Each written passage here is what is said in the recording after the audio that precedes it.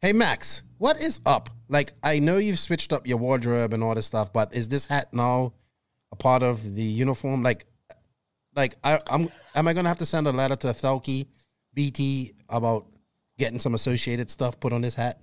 I don't know. I believe the contract states this is okay. I'm not 100% sure what it... I can't remember, but I think this is okay. I'm going to have a talk with BT on inappropriate headwear. Not approved associated headwear. You can't be doing that, and you have to have. I believe they'll make an exception when it's me. Well, there you go. Well, you won the race, so there you go. You're the #1 AE guy in Finland right now. What's up, Max? We're back. Yeah. We're recording a podcast. Yeah, we got some things to talk about. Not much, but we got some things to talk about. So, you know what? I say we just drop that intro.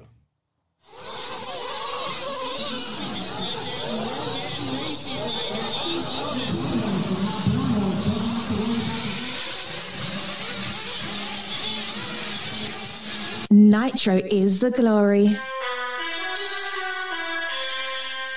Welcome to the No Name RC podcast with your host tonight, Keenan White, aka Lefty the Great, and if you are unlucky, the Finnish village idiot, JQ. This is the RC podcast with no name, but plenty of content. So sit back, relax, and get ready for some serious bench racing.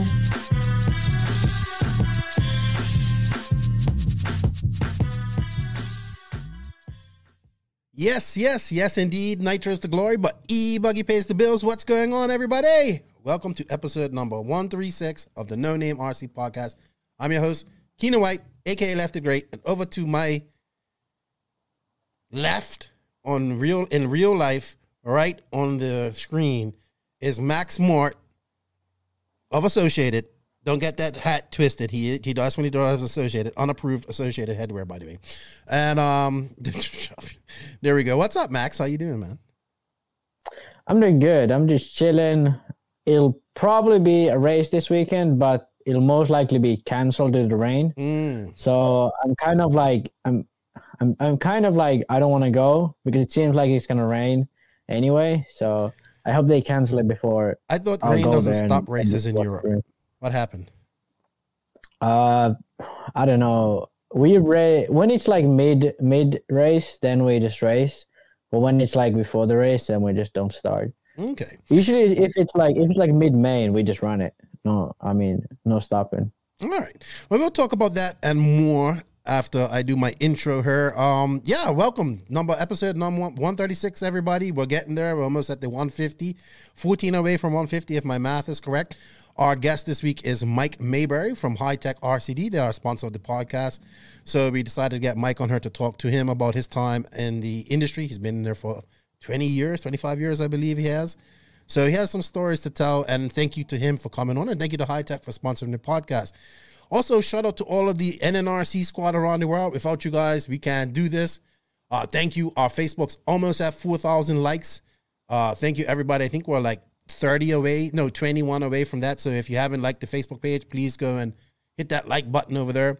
Also, on our Instagram, we're getting more, every day every couple of days. Instagram's a hard nut to crack, just like YouTube. So follow us on Instagram.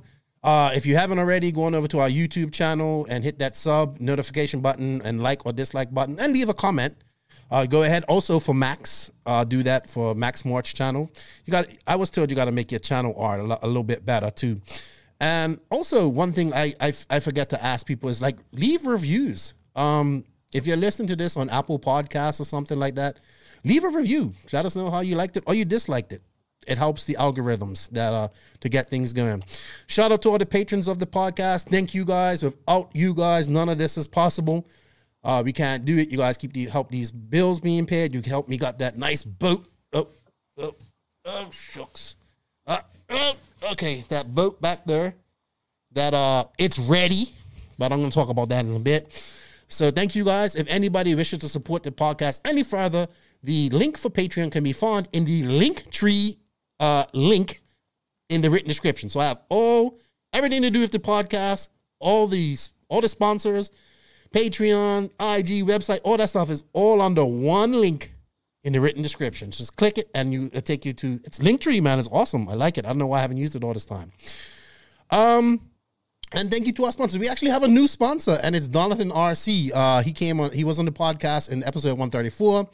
He's making quality, really customizable leads. I mean, I've had him on the podcast before, but when I really dug in deep and started customizing these leads, I was like, wow, he goes deep. Like, you can choose different sheathing, different heat shrink, logos, all this type of stuff. I didn't realize that it was the customizing of leads was so popular.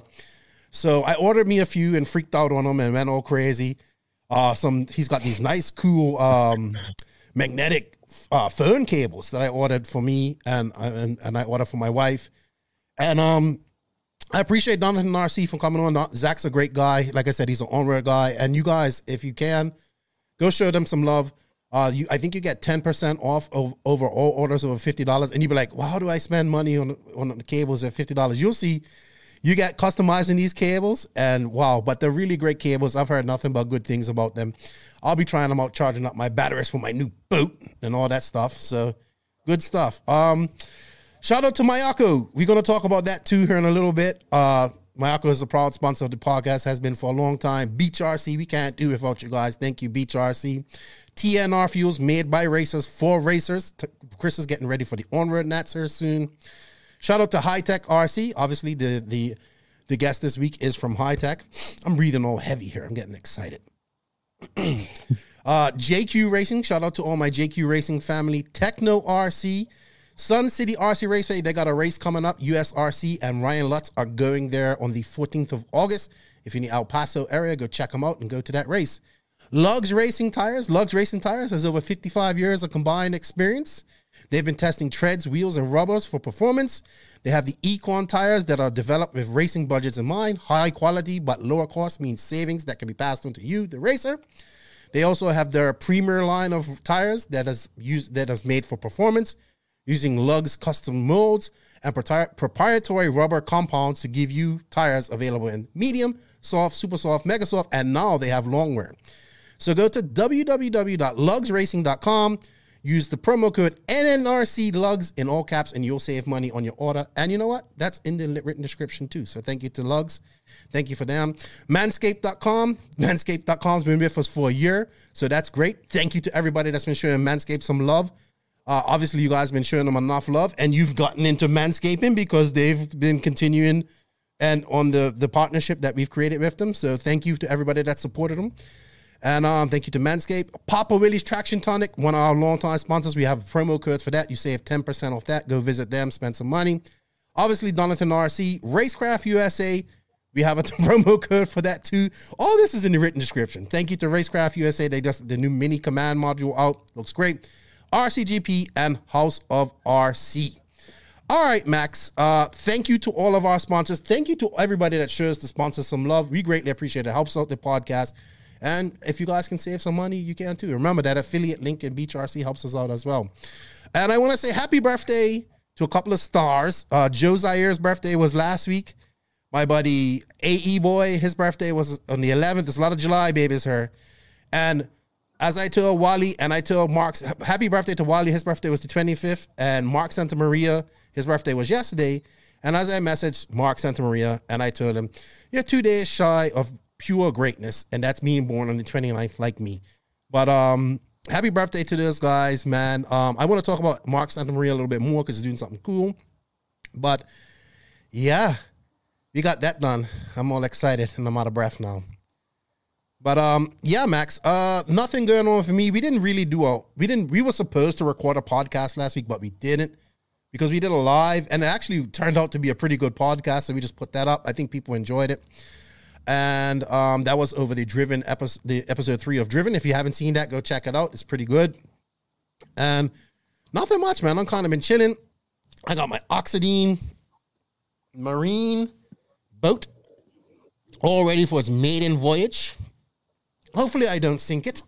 It's supposed to be not unsinkable, but it's supposed to be able to, once it flips, it's supposed to be able to right itself because the chamber floods and then it doubles, like turns over. So Probably depends. The river's a little dirty because we've had some rain, so I'm just waiting for that to clear up and to get some time.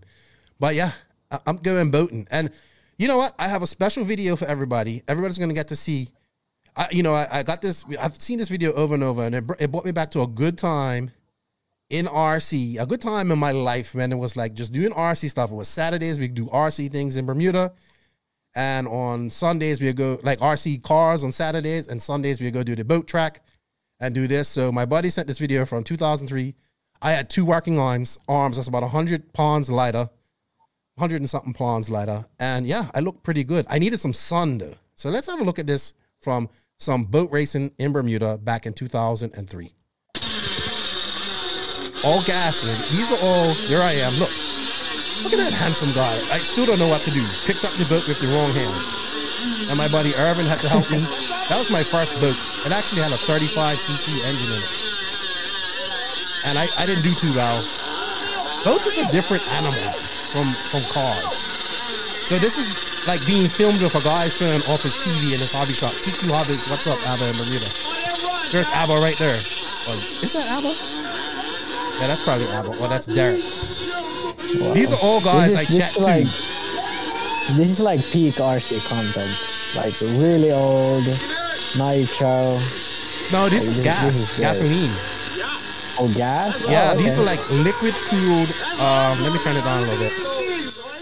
These are, you can hear the thick Bermudian accents in the background too. Yeah. This is, these are all gas powered, like 2-stroke gas powered, water cooled radiator engines. And they are boats loud. Are really freaking fast. Huh? Boats are crazy fast. Boats are crazy fast. Oh, this like isn't RC nothing. boats. You gotta see like a twin nitro rigger going on a circle. It's amazing. Oh yeah, I've seen those. That's what I'm talking about. I cut out, and yeah, Hermie, that's probably me cutting out right there. But the only thing about boats is that once there's no turn marshal, so once they flip, you got to swim out there and go get it. I tell you my story how I was drawn. Well, I never was drawn, but it was definitely a little bit sketch. Because I'll tell you what, if you see, I'm sorry, I'm going on a tangent here, but if you see where those boats are going out there, when there's a drop, it goes from like, yeah, it can be like high tide, maybe the water will come up to your hair at the most. Low tide, it can be down by your knees, but then once you go off that drop, it's like the abyss. You know what I mean? Not deep, it's deep. And there's like a current there too, right? Yeah, because so anywho, so I'm out at the boat track one day by myself. Testing, just got this $200 prop, so I'm gonna test. So my boat caught out in the shallow part, so I'm walking out there to get it with my radio. I think I'm gonna make it there in time, and then the wind's just taking it. I'm like, shit. No, you're trying to walk a little faster in rocks. This isn't beach, this is rocks and stuff. So, and I got my radio in my hands. I'm walking. The water's getting deeper, so I'm like getting to the water where I'm like, okay, I can hold my radio up like this, and I get right to the edge, and the boat is like. I'm just going to go over to the other side of the harbor. Forget you, Keenan. And I'm like, do I walk all the way back there and drop my radio off? Or do I try to swim out there, get this boat with one hand, holding my radio above my head like this, and swim back into the air? I did it. I was out there swimming with the radio up above my head. Then I got to the boat and I'm pushing it. And then I finally got back where I could walk, and I walked it back in. And I didn't get my radio back. So wow. I mean, that's great, actually. That's really difficult to do. Yeah. And I had 2 arms back then, so it was not too bad. Yeah. Not too bad. Yeah, but like even with 2 arms, it's really bad. Like really hard to do. But it like was fun, man. It was fun, and I'm excited to go have some fun with this boat. I've never done electric boats. These boats are super fast. Oh, those are crazy. You know, it's just, I can't wait to go out there. I hope I don't break it. I did break Lucas's 10 scale at Beach RC when I went there on the first lap. I felt really bad. I struck a wall. Hit a wall? Yeah, I jumped right into a wall. You know, now I have to tell this story. Like I was driving at the track a few weeks ago, probably. I was just doing like one battery because I was close by. So I did a 1 battery, and then like Pekko was there, and he was like, hey, I want to try. And I let him drive my car. He drove like 3 laps, and then he jumped it into the driver's stand. Like it's a 10 scale. indoor track. He jumped the car into the driver's stand. He was just wanted to try my car. Why does that always happen? I don't know why. Well, Mike was driving Lucas's car. Then I took it, and I need a radio with a lanyard. Like, I can't drive without a lanyard. So I was like holding the radio on the driver's stand and trying to drive it, and I just couldn't do it. Like, and I jumped, and I was like, oh, hold on. That jump is too close to bam. Okay, I just hit it. And I was like, Lucas, I think I broke your car. No, you didn't break it. Oh, yeah, you broke it. I was like, I'm sorry. I'm so sorry. So sorry. Don't let me drive your car. I'm going to break it. No, I've never really driven 10 scale on that type of surface at all. I'm only driven it on AstroTurf. So I don't know. But you know what, Max? Before we go on any further, let's pay some bills because, you know, this podcast is brought to you by Manscaped. We just talked about them, how great you guys are doing and, you know, supporting us with Manscaped. And we greatly appreciate their support. And they're just advertising their new performance package 4.0 for the summer because it's summertime. And are you ready to unveil your beach bod? I know I am. I'm all about that beach bod. I'm about rondness. You know what I mean? There's no fine edges here. It's all about being rond or square. So yeah, Manscaped is got you covered because, you know, you can't be going out to the beach in your bikinis and all that stuff if your junk, all this jungle poking out all over the place. So they've got you covered with the new Performance Package 4.0, which includes the Lawnmower 4.0. Now, I've been using this Lawnmower 4.0, and it's really, really good. I must say, it really is good. So join the other 2 million men worldwide that are manscaping and pick yourself up one of these Performance Package 4.0s. I do believe they are now delivering to Europe. Why should you get the new Lawnmower 4.0? Well, this 4th generation trimmer features a new cutting-edge ceramic blade to reduce grooming accidents. It's got this new advanced, well, it's not new, they've always had it, but they're always tweaking it. This new advanced skin-safe technology. Trust me, I have tried to hurt myself, and I haven't. I've done some super aggressive manscaping, and I haven't. And I've used it on all parts of my body, and it works great. I mean, maybe not the best thing you want to know, maybe too much information for everybody, but yeah, check it out. So, you know what, guys? Chill out. Go check out Manscaped, you know, and they sent us this cool new gift that we got right here that I want to show. Woo! You know what, people? www.manscaped.com. Use the promo code NONAME in all caps. Save 20% off your order, and you get free shipping worldwide. Cut through the jungle to find your manhood. Thank you, Manscaped. Your balls will thank you. Max, we got to get you a performance package. Yeah, I guess. Yeah. I mean, I won't be getting rid of the mustache, though. That's staying. We definitely got to do something about this hair, though. I don't know. All right, Max. I don't know. I'm going full Jesus. Oh, gosh. Okay. That's going to be interesting. That's going to be interesting. You was like Mad Hatter. I was looking at some pictures from RCGP, and your hair was just so wild. Like, I was like, oh, yeah, Philippines. Oh, man, it was wild. Like the moisture was so high, so it stayed sort of like wavy. Yeah, it was definitely humidity, and it was just like your hair was just frizzy. Looked like you stuck your finger in a socket or something. All right, Max, so what about you? I saw you did some testing this weekend.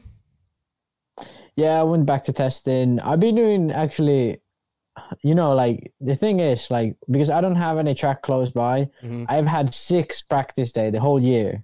Of anything, 6 practice days of anything this the whole year. So it's really not a lot. Luckily, I've somehow made the most of it, and I've improved my setup to where I actually feel really comfortable with the car. Surprisingly comfortable considering the like lack of practices, really. But like now the last 2 weekends, I went 2 days in the last the week before, and now 1 day this weekend. So I've had some good practice.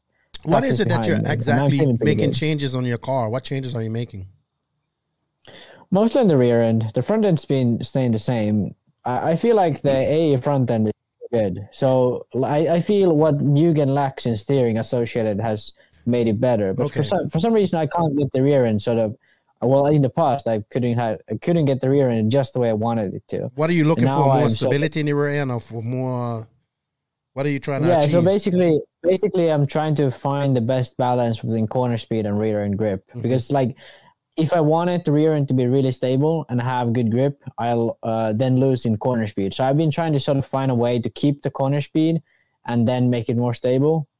Basically, just keep low toe and shocks leaned in, and trying to keep sort of the stability in the rear end. Okay, got you. Yeah. Got you. So the possible race that you will have this weekend is where? In Turku. It's the track I've been practicing the last few weeks, just sort of getting set up into. I mean, that track was one of the roughest tracks I've ever. Well, not actually. It's not that rough, but it's like super high grip and really like sharp bumps. So it really grabs your car really easily. So it's really difficult. One of the most difficult tracks I've ever been to. Okay. Sweet. And how many more races do you have left in the summer, approximately? Two races if this race happens. We have 2 down, 2 to go. It's gonna be a very we might have some club races. Yeah. Well, a national series short, but you can do some club racing. And then what? It's just 10 scale after that once winter kicks in? Yeah, mostly 10 scale, but I'll try to get some practicing in the autumn. We might get a track close by where I live. It's already starting to get built, but it's like it might take a while still. So I hope I'll have the track so I can practice, do some testing. I did that last fall. I just went like every week I went to the track 3 times, like 2 days on a week, then once on a weekend, trying to get sort of set up found. And I think that's really worked for me this year because like when I started the season, my setup was almost like figured out, only small tweaks. Got you. All right. Other than RC, what have you been up to besides your work, innit? I guess like there's no like chance of you going to any international races or getting out of the country to go do anything or?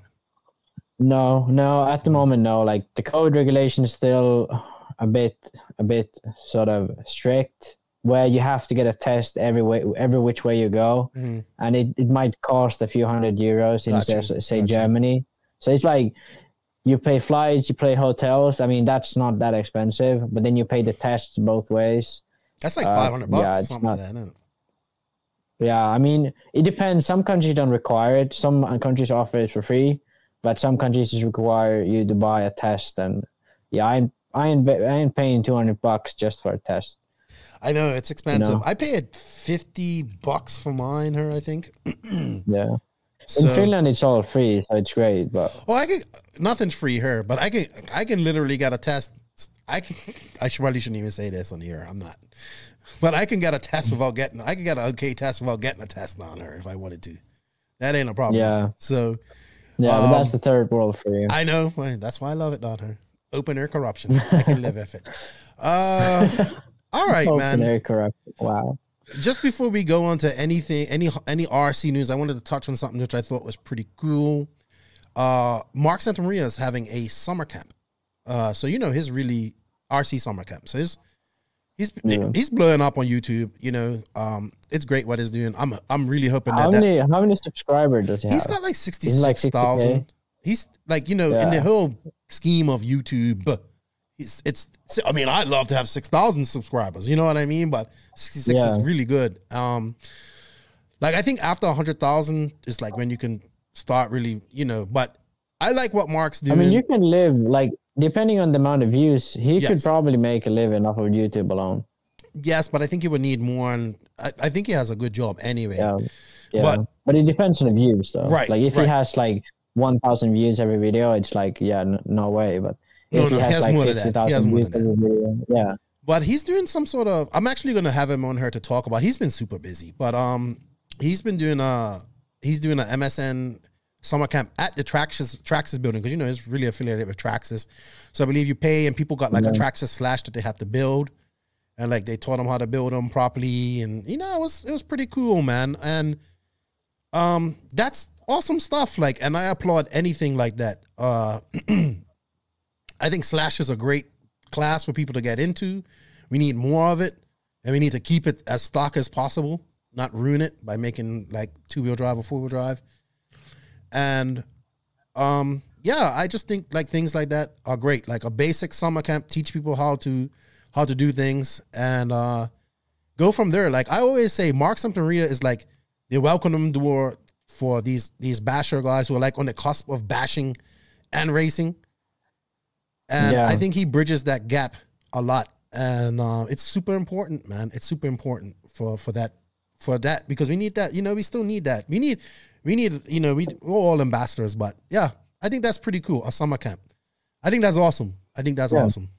Oh yeah, everything like just to make RC cooler and improve it. I'm all for it.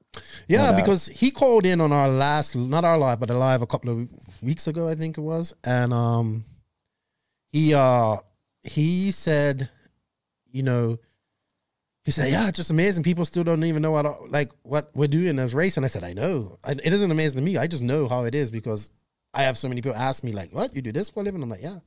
So I understand that 100%. Well, congratulations. Check that out. I think I saw it. It's on his Instagram, and I'm sure he's going to have some video up about it. So, yeah, good stuff to him. And great job, man. Great job. Kudos to you. All right, Max. I think it's time to go into some RC news. I was scouring for news. It ain't much. A lot of racing going on in Europe. So we'll touch on that. But this week's news is brought to you by Hitec RCD. Hitec RC is a leader in RC systems, delivering the highest performance and reliability, supported by a dedicated customer service personnel. The HSB 9381TH servos have efficient brushless motors, titanium gears, low consumption, constant output, and a metal case. The RDX2 Pro charger, which I probably need to pick one up for myself because I need a new charger, can charge 2 4-cell packs in just 45 minutes and provide power for your engine heating and tire warming needs. Trust in Hitec, your servo and charger headquarters. Visit www.hitecrcd.com, where to buy, and click on the where to buy link, and you will find your nearest dealer. Thank you, Hitec, for showing the podcast some love, and show them some love too, everybody. And thank you, Mike, for coming on. All right, Max. So I had made notes yesterday. Then we saw what happened. So, all right, let's just address the elephant in the room because I don't know all the details. But Wally's out at Mayako. I talked to Wally. You know, this is the big thing reverberating from yesterday. I'm kind of disappointed with this because I kind of was looking forward to working with Wally to it, like an extent with that. But I kind of, man, it's business. It is business, and it's business, and that's about all I know about this. Like talking to Wally, talking to thing. I think Wally kind of wants to focus on Wally builds, which is growing and is real busy because he just moved into a bigger, you know, he's moved into a full-time shop and all that type of stuff. And I just think like, yeah, maybe he's just, I get it. Like when you work in RC like this, like what Wally's doing, that's his living. Like this is my living too. You know what I mean? But he's right there in the thick of it. And I guess you just have to do what's best for your business at the end of the day. You know what I mean? I don't know all the details about what's happening. My phone was like, bing, bing, bing, bing, bing. And I was like, I'm not even involved with this. I didn't know. Like, people was like, what happened? I was like, what are you talking about? Then I saw it on Facebook. I was like, what the hell? Like, he was 1 hour. He was like, oh, I'm building some new cars. And then an hour later, it's like, I'm out. And I was just like, that was weird. That was weird. He posted on, I believe he posted on Tuesday, like, yeah, getting ready for the weekend. And then on like Wednesday morning and Tuesday evening. He posted on the day. And then like an hour later, it was nothing because I remember Greg was talking shit on there. So I don't know what happened. I just talked to Wally. He says, it's nothing personal. It's business. I got to focus on Wally builds and do that. And maybe what Mayako needed from him, like I know they kind of want him, like from what I can tell, it's like they want him to be he was supposed to be the guy, like, you know, the face of Mayako or similar like that. And to be something like that, to be a team manager and all that stuff, man, people just don't understand the amount of, I guess that would have been like a team manager type of thing. People just don't understand the amount of commitment and work that takes to do that. You know what I mean? Like not when I was doing it, but I'm still doing it, but obviously it's slowed down a lot because of, you know, JQ Racing's gotten smaller. But it takes a lot of work, man. I would be up at 2 o'clock in the morning talking to some guys, you know? And I spent many a Saturday afternoon maybe talking to some guy off a cliff who just had a shitty club race. And he was just like, I'm done. Like, I'm quitting RC or whatever. It's so much stuff involved with being a team manager in RC. I think in anything, that people just don't understand the amount of work. And, you know, it literally takes over your life, like Richard did for me. Well, for me, maybe I did it the wrong way. You know what I mean? But to treat people how I want to be treated, it takes that attention. Like I always say, a little bit of attention goes a long way. So it's unfortunate. That's about all I know about it right now. Talking to Wally and Joseph, they said it's business. So I'm just going to leave it at that. It's unfortunate. I wanted to work with Wally, but that's how things go sometimes, man. Just go. Like, just how it works. Like, 1 minute you could be on top of the world, the next minute you're like, shit. Like, what happened? So, good luck to Wally and all his endeavors and whatnot, and I wish him all the best. The show must go on. Like, you know what I mean? It's pretty simple. Like one person getting off the train, don't stop the train. The train's got to keep on going once it's going. So, yeah, September, I think now, the release date for the Mayako. I can't wait to get my car and put it together and see what happens. All right, let's talk some news. So, I think one of the biggest news for me this week was the UK has a really great national series brewing up right now. Johnny Skidmore beat Boots again. Yeah, but like last time, it was sort of like Craig's race to lose, and he had a failure in the main. This time was like Boots TQ'd all the rounds. All 4 quali rounds he TQ'd. He started first in the main. And then Skidmore just straight up beat him. Yeah, there was no mistakes. I mean, unless we missed something. You said you went through all the laps. You didn't miss nothing. I went through all the laps. Like, unless there was something like a power line came loose, fuel sort of pressure line came loose or something. Unless there was something like that, I don't see anything weird in Boots' laps. He even did one of his fastest laps in the end. So it's not like his car went really bad or tires went out or like, I just feel like he just made more mistakes than Johnny, and Johnny just kept it on the wheels. Well, yeah, to be fair, I think Boots has been dominant in this series for many years now. I mean, he probably lost some races. I think Clancy might have beat him. Let's be honest. Like, it was Neil Craig, Boots. Like Boots has been dominant the last few years. He probably got inherited this. You had Lee Martin, you had Bloomfield at his time, Craig's still fast. You had all these guys. Boots was next in line. Like, let's be honest, for like that fast UK guy. He is the fastest UK guy, I would say. Yeah. I mean, I think he won like 2-3 years in a row or something like that. He's been really good at it. But like this year, it's been like, it almost like when I've been looking at the quality times, all that, like Neil Craig's been looking really good this year. Like first race, he was almost like dominating straight up, then had an issue in the main. This race, he had the speed, like he was matching sort of Boots' speed. And then in the semi, he had an issue. So he's getting like really, like he's getting the worst end of the stick. Like here. But Boots is sort of just, I don't know what's going on with him, but he seems like, wow, that was a Drake. He ain't doing too good. Yeah, okay, so let's look at a few things. All right, so congratulations to Skidmore. I'm glad when I see. I'm glad when I see any up and come. I wouldn't say that they've been racing for a long time. I don't know how old they are. I even congratulated his dad, and I said that's what because I am a fan of seeing a good series. You know what I mean? Yeah. And I'm a fan of seeing these young guys going after, even though Boots is not old, but you know, Boots is the guy. But let's be honest, like Boots in 8 scale, Boots is the guy in pretty much in England, I would say. In the world, when you think 8 scale racing, you think Boots from England, you know, England 8 scale racing. So Skidmore's aren't slow. I mean, Johnny was fast at Montpellier last year. Not last year. Yeah, last year. Yeah. But like even then, like this is still a really good performance for them, because in previous years, I think he's won a national round once in a while, but like having like 2 national wins in a row and like not even getting lucky or anything. And even like William being there too. Like they're being like, they both guys have podiums from each races. So even that's impressive too. So like they're all what they're doing is working pretty good for them. So I mean, yeah. Well, it's a good group of young guys in England that are racing now too, and they want to win. Yeah. So yeah. No doubt. They have a great championship route. Now let's look at Boots. I think so. The big change for Boots this year, he went to T-Pro tires, from Pro Line to T-Pro tire. Big change. Yeah, I mean that could be an issue. I mean, I wouldn't be surprised if that was the issue, but. T-Pro tires aren't really bad per se. I don't feel like they are. Maybe just not the selection that Proline has. I mean, could be, and it could be just that they don't work that well in oil tracks. I mean, whatever it is, whatever it is, but like, was it an oil I feel that could be an issue. I think this track was Brookthorpe's oiled, I believe. Yeah, this wasn't oiled, but it was sort of like weirdly done. I can't remember. I spoke with Drescher. He said they treated it weirdly, and no one really liked the grip level. It's really inconsistent. That's who I need to get on this podcast. It's Craig Drescher. Thank you for reminding me that. Yeah. I think this is Rowan the Barbarian's home track. He sends me pictures all the time. So it's a nice track too, by the way. Very was there. So it looks like Very is definitely going to be his traveling mechanic.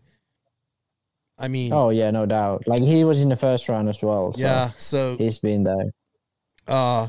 It's going to take some time, but are we seeing the changing of the guard somehow, some way? You know, are the Skidmores going to go at it? Like, is Johnny going to go after Boots? But I'd say like Skidmore is definitely on a run, no doubt, and all praise to him for that. But I still feel like sort of Boots still struggling. Like all the other guys, like Skidmore beat him straight up, like all the other guys in the main, like but I still feel Boots is the number one. He's just having sort of a struggle at the moment. Could be tires, could be just not feeling the tracks, been racing in Italy for a while, needs to get used to the UK tracks. Whatever it is, but I feel like that's the sort of the most of it, I feel. Yeah. But, I mean, I could be wrong. It could be. I mean, that Skidmore and UK guys are getting faster and faster. Could be.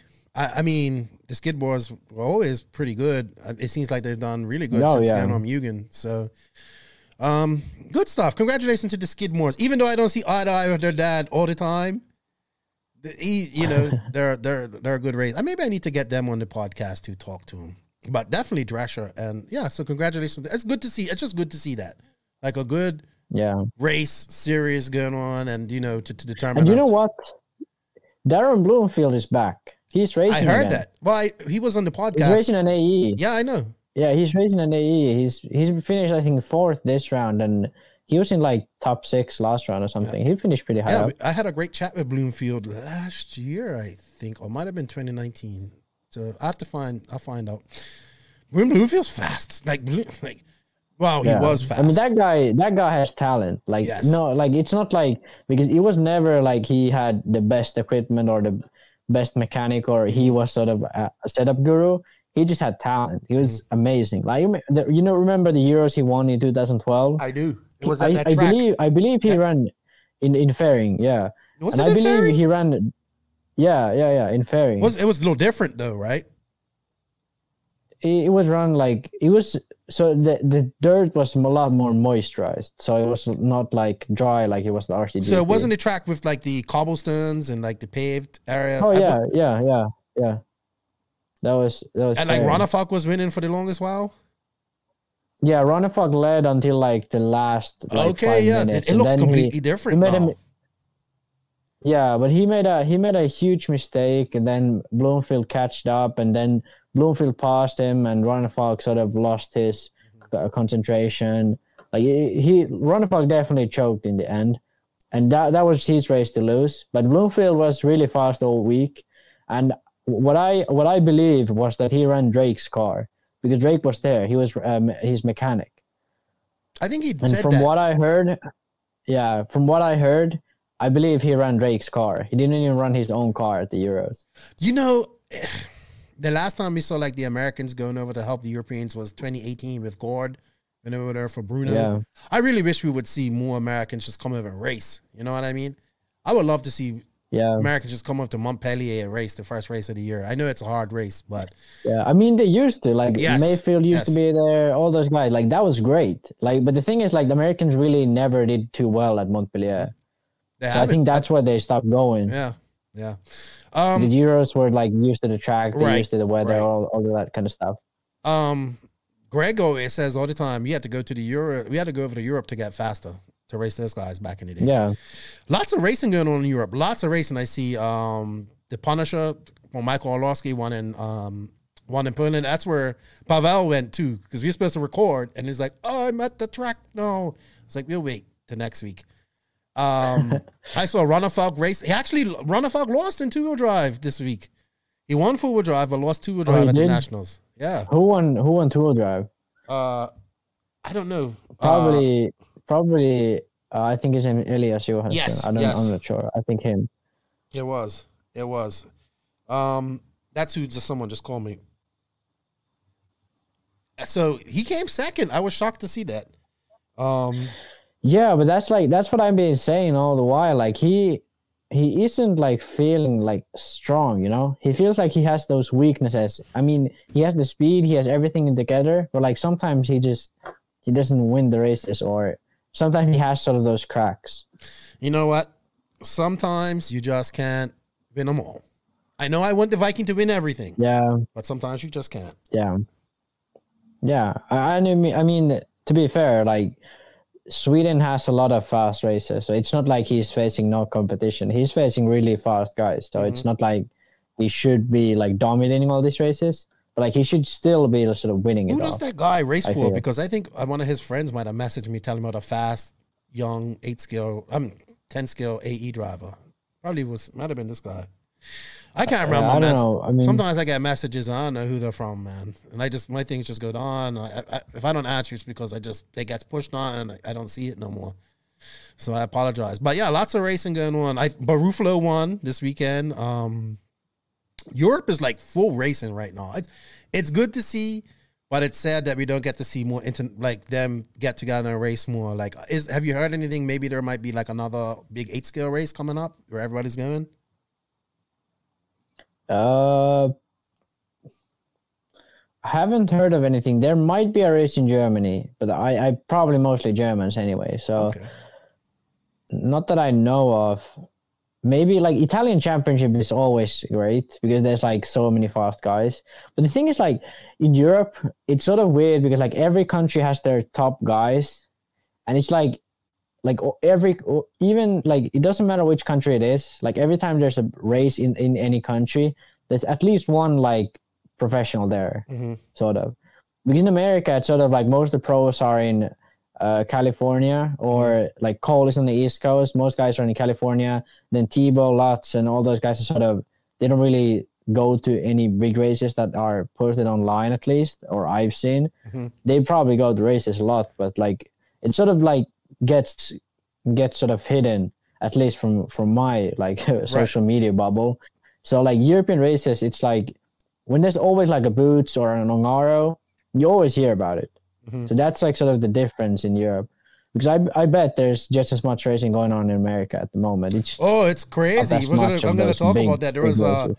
I'm gonna talk about that after I pay some bills. So thank you to TNR Fuels, because here at the NNRC we are all about the glory, and that glory is nitro. TNR Fuels is the hottest nitro fuel in the market, owned and operated by Chris Nelson and his family. Made by racers for racers.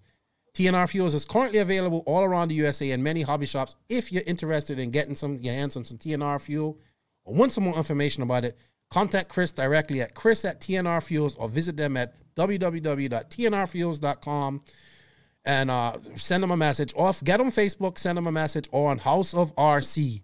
Check them out. TNR Fuels, the hottest fuel right now out there. Chris is going to the On-Road Nationals here. It's all about On-Road right now. That's coming up here soon too. So thank you to TNR Fuels for your continued support of the podcast. Please show them some love. American racing. There was a lot of racing this weekend. I want to say congratulations to Scale Racing Sports, Josh Garbett. He had his summer sizzler. And I have to say, this looked like I'm happy for him. Last year, this race was, I'm going to say it was like almost a disaster, because he didn't build the track right, and people weren't happy, and he had to give people free entrance to his Blue Ridge race, which is like, and then on top of the Blue Ridge race, I think Dave put AMS on top of that race. Like, it's a big competition going on. It's not really, I mean, look, Dave puts on probably the best indoor races you're going to get right now. I don't agree with the practice schedule, all that type of stuff, but the effort and the amount of time that goes into doing it, he gives you a good track. He gives you, everything's done properly and all that type of stuff. So, but the Summer Sizzler with Josh Garber, they had about 300 entries, I think, this week. The track was pretty decent.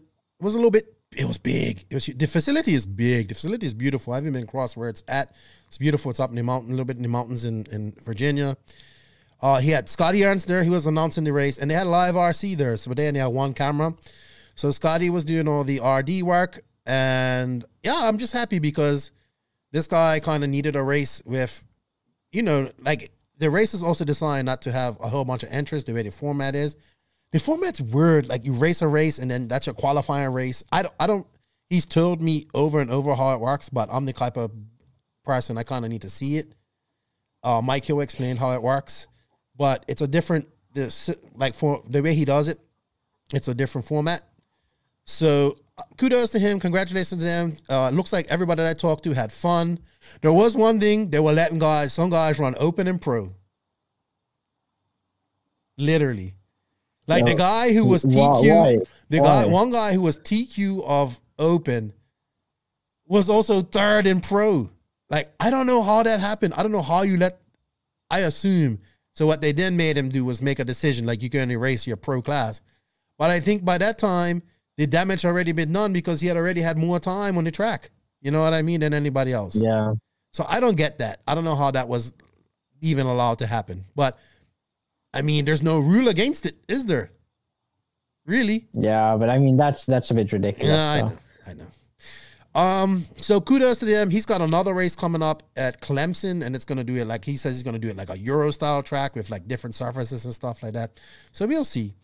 But it's good to see it more participation. It was honestly, it wasn't a big race. It like when I say it wasn't a big race, like had big names at it, there was no big names at it. But okay, well, when I mean big names, like there was no professional drivers. The guy, Ethan Mechanic, he won it, Northeast Racer. He made the main at the Nationals. But it was like good, like a big, like all the Southeast people went and some Northeast guys, you know, like that whole region they went, and he had a good showing, and I'm happy for him. So congratulations. There was so much other racing going on in America, I can't name it all. But people are racing. Joey, the dirt, his track is having its grand opening this weekend. So he's built a track at Paris. I believe it's on the part of the track where DNC 2019 was, not 2020. So it's on the smaller part of the track, like the smaller part.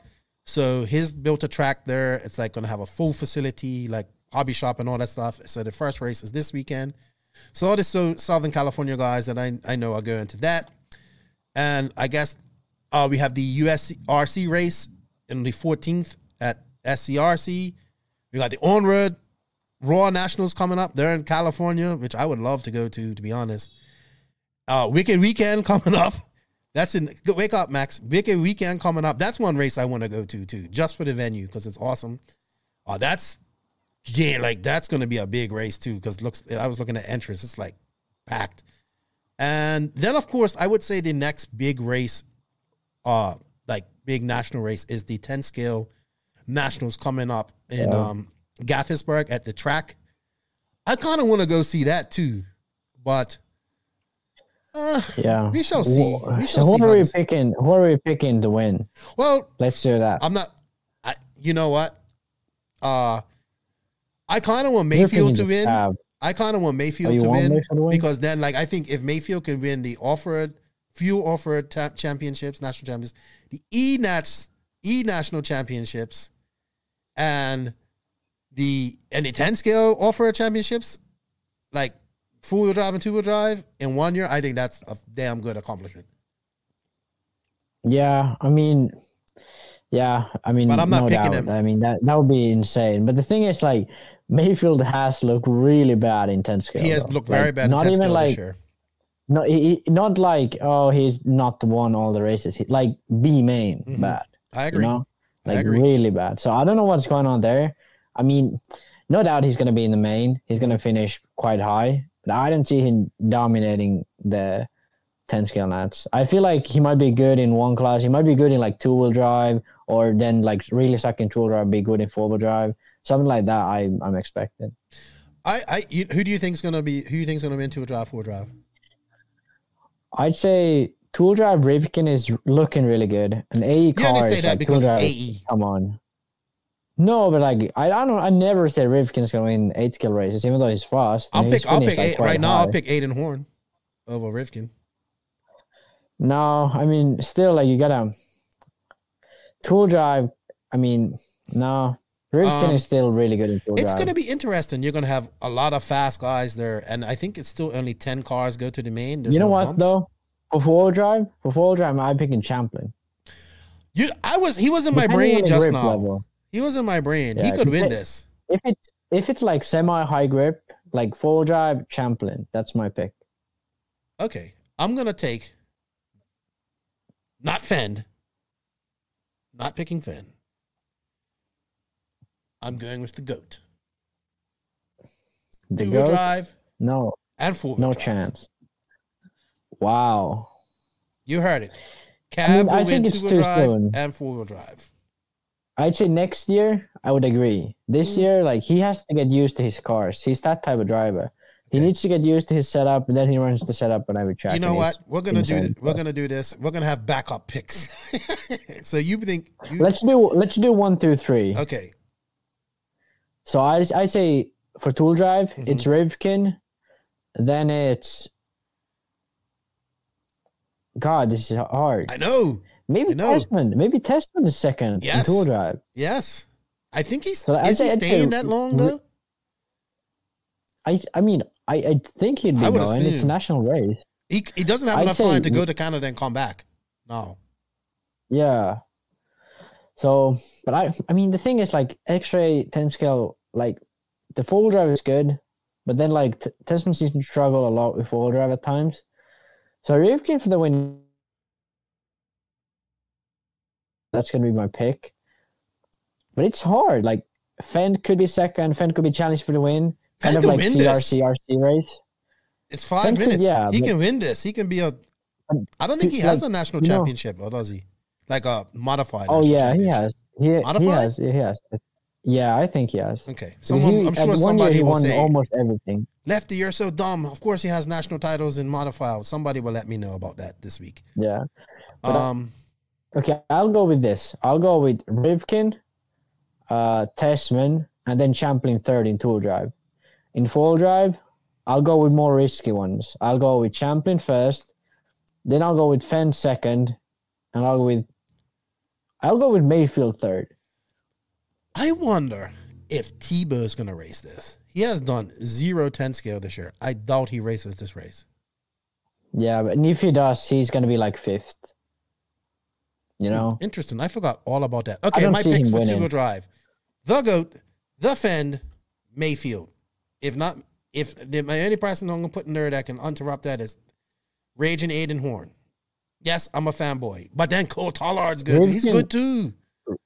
Rivkin not in top 3? No. Come on. He's like won almost every 10 scale race this year. He didn't win the exact RC race, 10K, that Aiden Horn won, but he probably wasn't there. Was he there? Might have been there. I can't remember. Yes, he was there. Don't know. No, I can't throw Rivkin out. It's so hard to pick top 3. You know what I mean? And I can't even knock Mayfield out. Because you never know. He'd be like, you know what? I'm even more determined now. The thing is, like, you gotta have Mayfield somewhere in there. Yeah, you can't. He's gonna make the podium in one of the classes. You can't have a top 3 pick without Mayfield in there. Yeah. All right. So in four-wheel drive, I'm taking the GOAT, Fend, Mayfield. Same for both classes. Just the GOAT, Fend, Mayfield. Wow. I'm definitely going for younger. I'm going for like Champlin to win, Rivkin to win. Like, you know what I want? No GOAT I want a good battle to the third main. That's what I want. Yeah, but then if it's the third main, someone's gonna just take someone out. I mean, okay, believe this: two-wheel drive, it's Rivkin and Fend until like the final lap in the third main. Like, oh my god, you know what the rivalry like. That's going to be like the pinnacle of it, like taking one out in the last lap of the Ronats. I would love to be there when that happens. Yeah.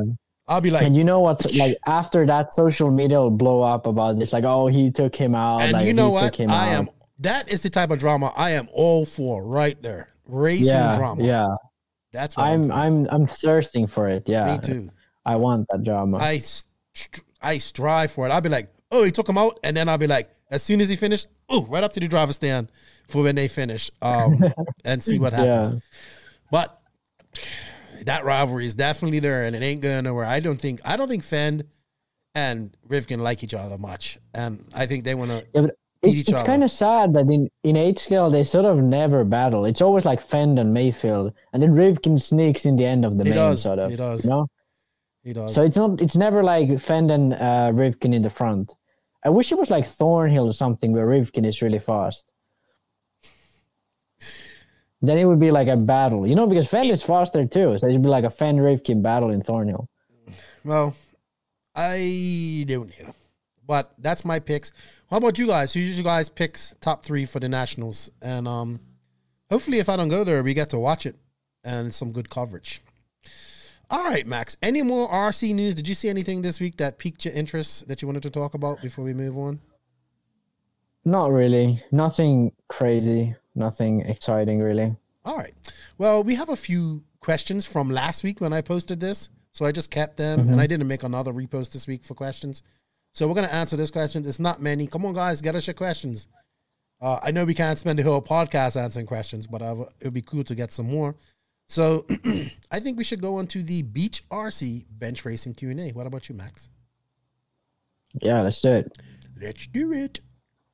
BeachRC.com, the racers' one-stop online hobby shop. Choose from all the popular brands and variety in stock with super fast shipping and great customer service. BeachRC.com still has the local hobby shop feel with all the benefits of the internet.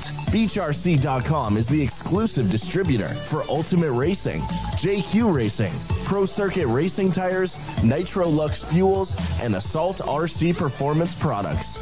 So fill up your cart and check out at BeachRC.com today. All right. Thank you, Beach RC, for the continued support of the No Name RC podcast. They got the mod race coming out here pretty soon. They're going to be doing the pit party at Wicked Weekend here in a couple of weeks. So that's going to be pretty wild. Mod is actually shaping up to be pretty good. They got Scotty in there to call the race, and hopefully they got a few more pro guys going in there. And that's a really great 10-scale race, too. And they have a lot of fun. So thank you to Beach RC for all the support. If you guys can, there's an affiliate link in the written description of this podcast and in the Linktree link. Hit that and buy something from Beach RC and help us out, too. We greatly appreciate it. All right, Max. We don't have many questions, but our first one is from Charlie Mack. What's up, Charlie Mack? Reckless speculation on the potential dirt, because you know Joe is doing that U.S. Open, I think U.S. Championship thing that he's going to do. I hope he does it. He said he's going to be doing it for 20 years. He's been talking about it. I hope he does it. He goes, which is the ideal track based on location, venue, size, and local amenities? Good question, Charlie. So if when Joey has his Dirt Nitro East race, where do you think would be the best track to have this for everybody? If it's existing tracks, SMB is one of my favorites there. I'd say that's like if you want to go like East Coast, I'd say SMB. If you want to go like, I really like the track they held the Nationals like I guess Southside. In 2018. Yeah, I was thinking that too. 2018 that was outside. Yeah, that was a cool track. Then I mean LCRC, the track they held the Nationals, that's cool too. But I'd say SMB and the South Side, those are like one of my favorites I've seen on the East Coast. I think I like SMB too. But I think for ease of maybe people just getting to this race from around America, I think in Florida, like it's got to be either two places, South Side or probably down at Mills Pond. Just because of location, easier to get to. Yeah, but I mean, the thing is, in Florida, the tracks in Florida seem a bit small. No, Mills Pond isn't that big. Southside's big, though. Southside's big, yeah, but like most, like Mills Pond and Mills Pond's a little small. Tracks I've seen around the area are a bit small. That's why I like SMB. It's like perfect size from the East Coast. I don't know if there's good tracks up north. I don't know. I never been there. I've been like North Carolina. The issue is like up north, it can only be done in the summertime. So, yeah. Oh yeah, but the Nats are always summertime anyway, so it's not like a. No, but this isn't a Nationals. It's Joe's. Championship Joe's. But I mean, you could do it in the summertime. It doesn't really limit it. Speaking of that, I wonder who's going to get the Nationals bid for next year. Anyway, I don't know, Charlie. I don't know, man. where he'll do it. I know he did the buggy. Him and Miguel did the buggy land thing in Fort Lauderdale, which is at Mills Pond. I don't think it would be at Southside. I don't think. Yeah, I don't think it's gonna be there. But I'd want to see SMB though. I really want to see that because that's like real East Coast. I feel like that's my sort of what is East Coast racing. Like SMB is like the red dirt, like the Carolina red dirt, like all those. Like the track is perfect. Like the driver stand is great. There's enough area for like camping, all that stuff. I just think getting there, flying there is hard for people. Like coming from the West Coast. Where do you have to fly? Do you have to fly like? I don't know. It might be that Charlotte's one of the closest. It might be like Colombia, for Yeah, I mean, yeah. For I mean, it's not that bad. I mean, it's you can do it. It's not like impossible. I think there's various tracks that can hold it. It's just whichever one wants to do it. Oh yeah. I don't know which one is the best one. But I haven't been to them all, so I don't know.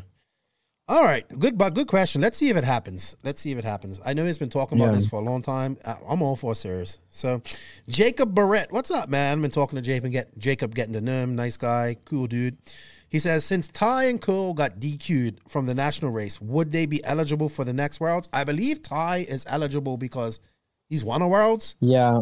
Yeah, but also like their end result is sort of last of the semi. Yes, because they've qualified up to the semi legally, and then from the semi they went illegally, so they got stuck in the semi. So they finished like, I guess 24th. Like 23rd, 24th. Yeah, I think it's the top 30, maybe 40. I can never get a clear answer on this.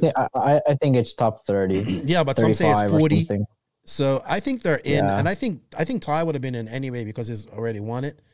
Yeah. I don't feel in America it's like, I think they can make an exception if something like that happens. And not only that, like I'll be honest, out of those 30 guys or 40 guys, not all of them are going to go travel to Spain if that's where it's going to be next year and go race. Yeah. So there'll be a lot of people spaces where people, then they give like a spot where to the next people, if they decide not to go, then they do like a ride in where you can go in. So yeah, if this was an American race now, like if this was in America, then you bet your boots that everybody will probably be going because it's just easier. So yeah, I think kind of like Vegas. Yeah, like when they had the qualifying race in Chico. You remember the Nats in Chico where that was qualifying for Vegas? Where Testman dominated and Wheeler was like second. Oh yeah, that's what 2015. So yeah, 2015 qualifying for the Vegas Worlds. Like at that race, like finishing to qualify for Worlds was like a huge deal because everyone wanted to go. Obviously, it's Vegas. Yeah, and then they had qualifying races to get into the Worlds at Vegas. Yeah, that too. Yeah, right. I remember those. It was kind of weird. I don't think we should have that, but I mean, good that people got to run the Worlds. All right. So we have some Instagram questions. Hyperfux 2.1. I love this guy's name. Hyper FUXX 2.1. He's too savage too. He doesn't like you too much. He says you gotta get a haircut. Me? Yeah. Oh yeah. Well, people say that all the time, but I don't really care. I know you don't care what anybody says. Yeah, I mean, but he's cool. He asked some good questions. He asked some. He goes 4x4 is dumb. I'm sorry, that's not my thoughts on that. But he goes, is there any pros that point and shoot, as in not the whole whipping over jumps into corners and whatnots? Could you break down how to drive in the air so a simpleton like myself can understand? I think Coelho is a good example of a point and shoot pro. He was very point and shoot at. Yeah, Coelho is pretty point and shoot, and the way he like not even jumping, like he jumps pretty normally, but the way he approaches corners is amazing. He drives like a full scale car where you brake, turn, and then accelerate. He drives really really nicely. I'm really a fan of his driving style. I can't do that, but he's really good at it. So, why he said he.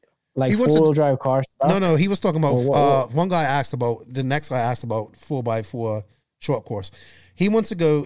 Oh, yeah. I mean, yeah, he's right. 4x4. He says, could you break down how to drive in the air?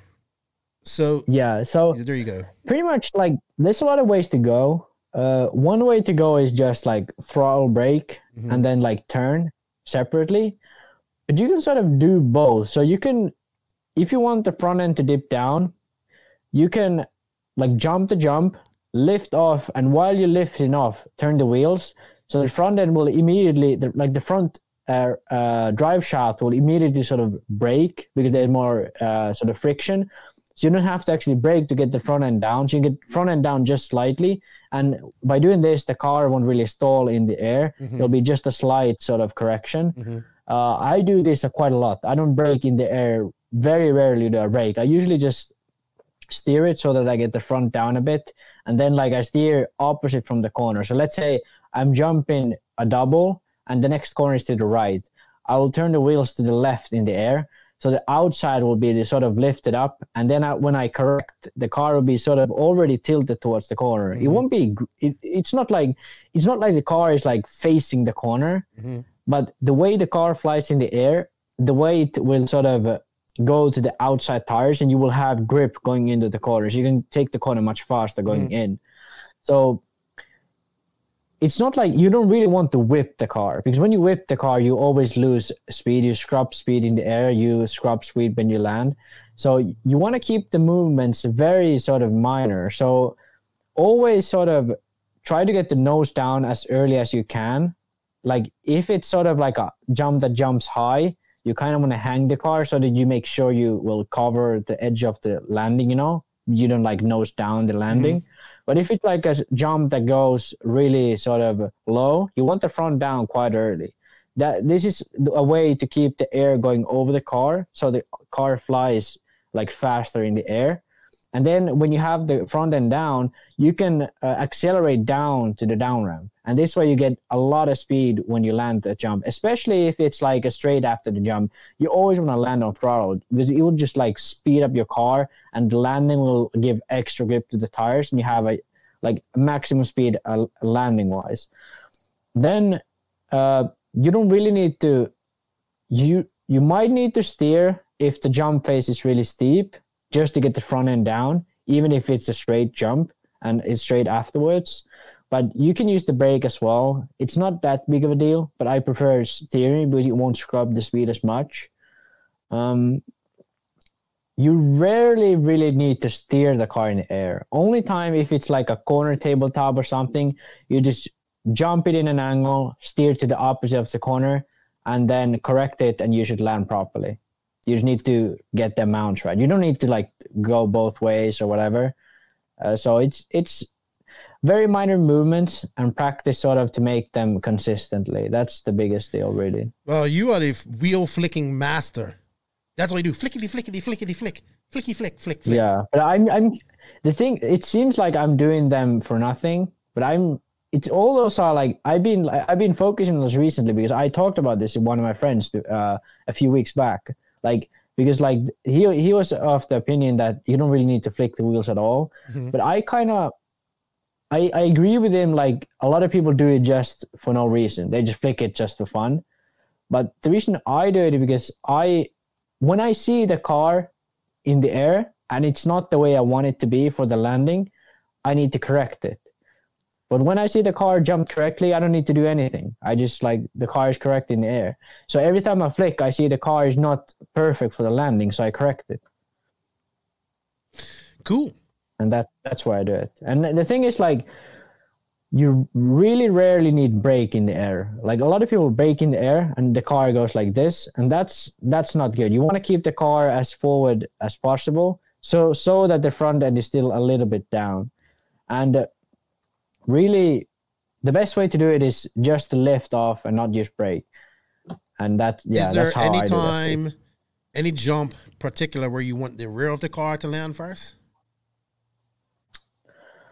Sometimes, if you're running a lot of rear droop, a lot of rear down travel, sometimes when the jumps land to flat and you have to be on power, it can benefit you landing in the rear. Because some cars are just like, if you have a very small amount of droop in the front, you land in the front, and the bumper just hits the ground, you can't get on the power as fast. So sometimes it's good to land on the rear wheels, on flat jumps. But every time you have a landing, you want to run run on front four, first and be on power. Yeah. All right. I don't know, Hyper, man. You're going to have to try it, man. I tried a whip once after I saw JQ doing it, and I broke the car right away. I was embarrassed. But I can do a whip accidentally anytime and pull it off. Yeah, but like the thing is, like whipping is like you don't really never need to whip the car. Like in motocross, it benefits you to whip the bike because you scrub the air that way because you can have the bike sideways. But for RC, really, you want to keep the car as flat as possible in the air, as little movement as possible in the air, and then land on throttle. But scrubbing can help. You don't want the car on to the be face like of the going jump, like this, though, right? Like you can scrub, you can use that scrub. Yeah, but I feel like most of the times braking is not good because it stalls the car in the air. It's better to sort of just lift instead of braking. It really depends. If it's like a sort of step up, then braking might be good. If it's sort of like a longer jump, you kind of want to lift and then go on power when you land. So that's what I feel about it, at least. Some people like to brake, but the thing is, like, when you brake, it's really hard to make consistently. Some laps you miss it, some laps you like go too early and you don't make the jump. So it's more sort of secure, and I feel like you can make it more consistent just to lift. Okay. Sweet, man. All right, KB Wolf, what's up, dudes? He always asks a question, what type of food we prefer. Hope all is good. Spaghetti or lasagna, Max? Lasagna, actually. I love penne arrabbiata, but lasagna is really freaking good. I think it's lasagna for me, too. Yeah, like spaghetti, like if it was penne arrabbiata and lasagna, I'd be having a hard time here. But when it's spaghetti and then lasagna, I'm like, yeah, I mean, lasagna, come on, dude. Especially like one of those Italian ones. Like, oh my God, that's good.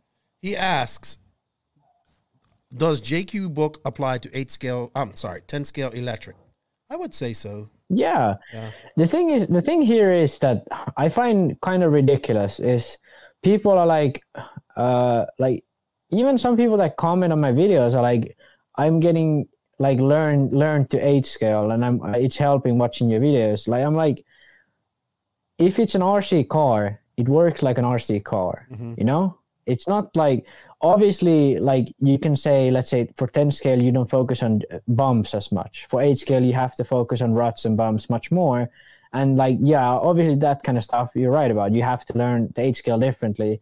But if you really look at the theory of setting up a car, the same things work on a touring car, the same things work in an electric car, 10 scale one, and the same things work in an 8 scale but a truggy. All the same things work if you know what's actually happening in the car. Because like in touring cars, the tires are really small. So you have to take that into account and then make the according changes to the setup. So think of like basically tuning a touring car is the same as like tuning an 8 scale car for smaller tires or whatever. So like take all those things into account. And when you take that, everything works the same. And the thing is, like when JQ wrote that book, I know for a fact that he, like most of the stuff he learned for that book was from full-scale examples. So like full-scale racing cars, like vehicle dynamics, all that kind of stuff. Like he's read all those books and all that stuff applies to RC.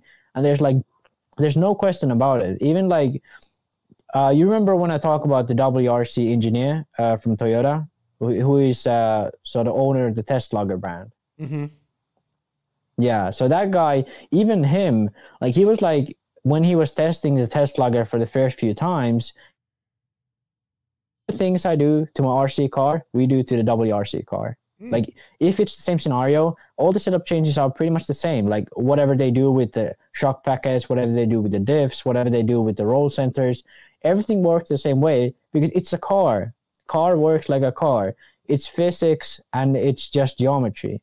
And that's something that I really want people to understand, that the basic principle is the same. The circumstances are what's different. So you have to take those circumstances into account. And that's what really we're trying to do. We're trying to make a car that works the best in these circumstances. So let's say a dusty track or a slippery track, and then in 10 scale on carpet or on dirt. It's not like, it's kind of like saying like, oh, I know how to set up a 10 scale car for carpet and not knowing how to set up a 10 scale car for on dirt. That just means that you have found a good setup for carpet and like you just do those things, but you don't really understand how that setup works in reality, in theory, in like what the physics behind it are. So like if you know how to set up a car, you know how to set up a car. Right. And I just want to confirm, people, that's not WRC, the RC company. That's World Rally Championship. Yeah. Not World Racing Car or whatever they call it. WRC. Yeah, Racing. I don't know what. It's a weird name, but yeah. WRC, World When Rally you first said, I was like, WRC? Like, oh, real rally. Sweet. Yeah, check it out. Get it, man. Get the book and learn, dude. You'll be all right. I think so.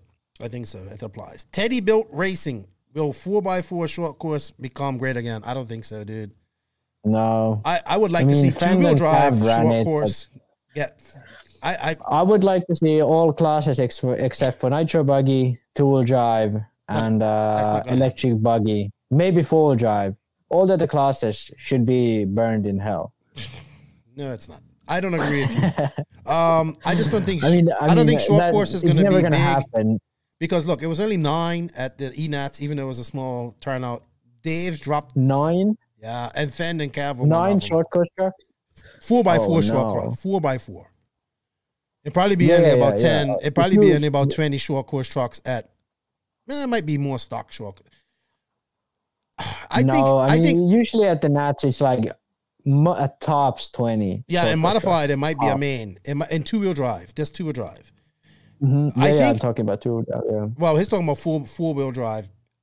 Dave dropped it. Yeah, but Dave stopped racing it. Like he had a class for short course at his races. His stopped because it just isn't getting there. It's dead, unfortunately. But it kind of went away from what short course was supposed to be. Short course. I have to correct you. Oh, shucks. It's dead, fortunately. Shut up, Max. Let me finish my statement. If you really look at it, short course kind of went completely away from what it was meant to be. It was a entry level, like it started with Slash as an entry level class for new people to get in, and I still think two-wheel drive stock Slash is great for that. The races, the industry, raw, everybody screwed it by wanting to go fast like two-wheel drive and four-wheel drives.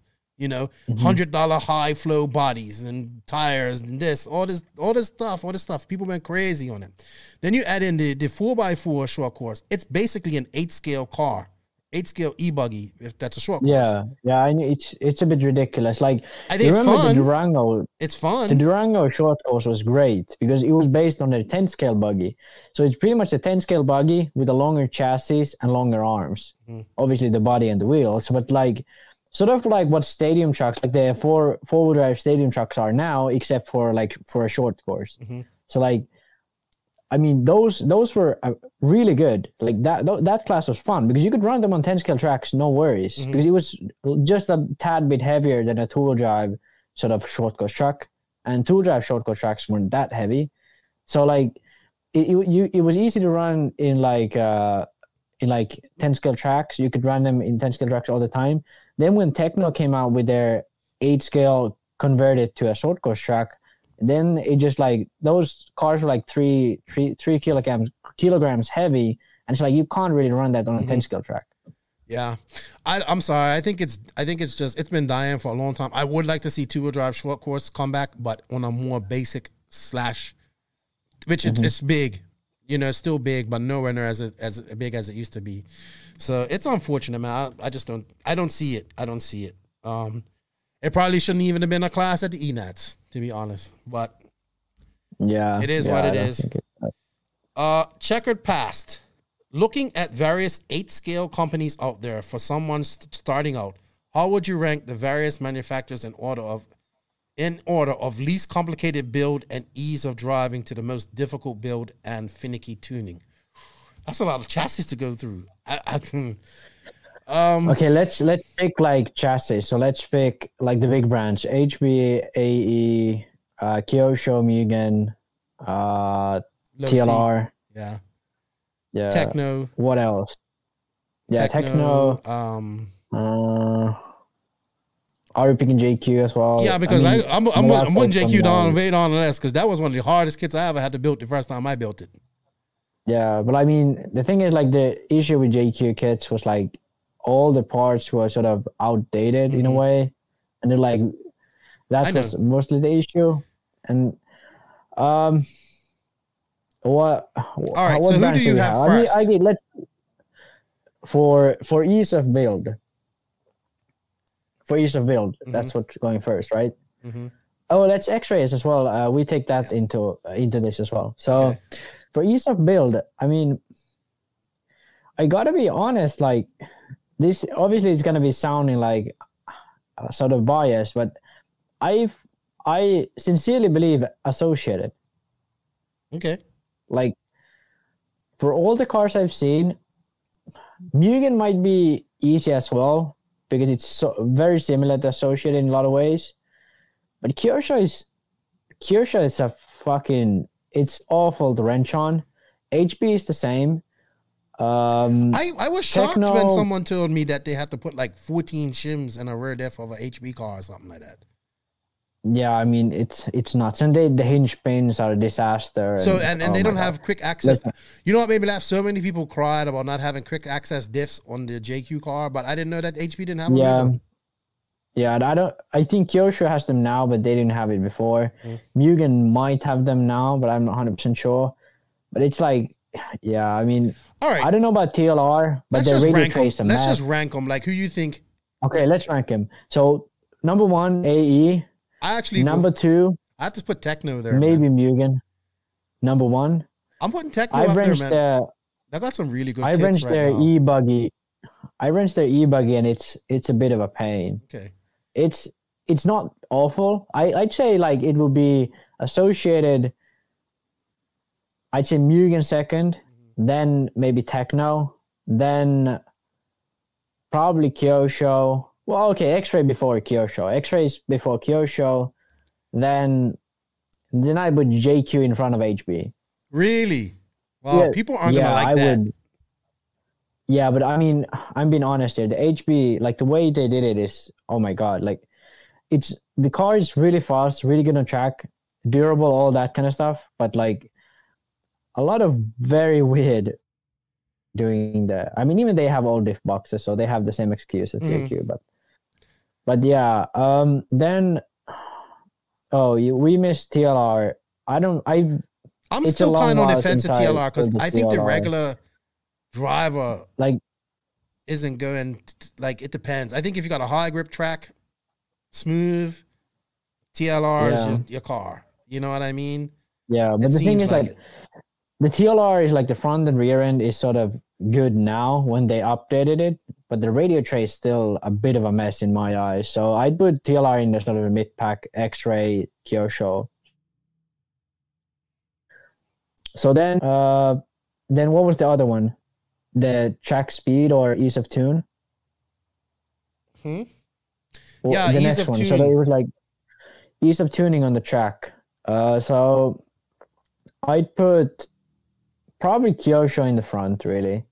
No, I don't know about the new ones, but the MP9, like, come on. Same setup, every track, different springs. Like, ridiculous. Mugen probably is in the top as well. Probably even second, I'd say. Mugen's a good car, man. I've always loved my Mugen. Yeah, that's the thing. Like, then third, I'd say, like, this is gonna be controversial, but I'd say the Black Edition really was ease of tune. I ran the same setup everywhere. With AE now, I'm getting to sort of that point, so it could just be I've sort of been finding my setup, but like with JQ, I was like always same setup, like no matter what grip, whatever. Like it was pretty crazy, but it was still sort of like Kyosho and Mugen are, because they are really good at every track. Like JQ is sort of struggling at some conditions. With the AE, probably the next. High grip tracks, they struggle. High grip, smooth tracks, JQ? the JQ car struggles really a lot. Yeah. A lot. And that's the thing, like that's one of the strengths of the AE. So AE is sort of like has a wider spectrum, I'd say. So maybe AE is third, JQ fourth, but like those I feel are pretty much tied. Then like comes, HB is there too, sort of like after Mugen and Kyosho. Then X-Ray, I don't really know about X-Ray, probably somewhere in there. But like Tekno Tekno and TLR are sort of cars that, yeah. I think the new car from Tekno is really good. A lot of people used to say yeah, that. But like the thing is, like, it's, I don't know. I'm not convinced it really works anywhere other than tracks like DNC and Silver State. They seem to be struggling a little bit on the rough tracks. I think it was Tebow was talking to Tebow. I can't remember, but I think. Yeah, but the thing is, like, the best result of the year was at Silver State. So it's like, yeah, it's weird. Like, I don't know.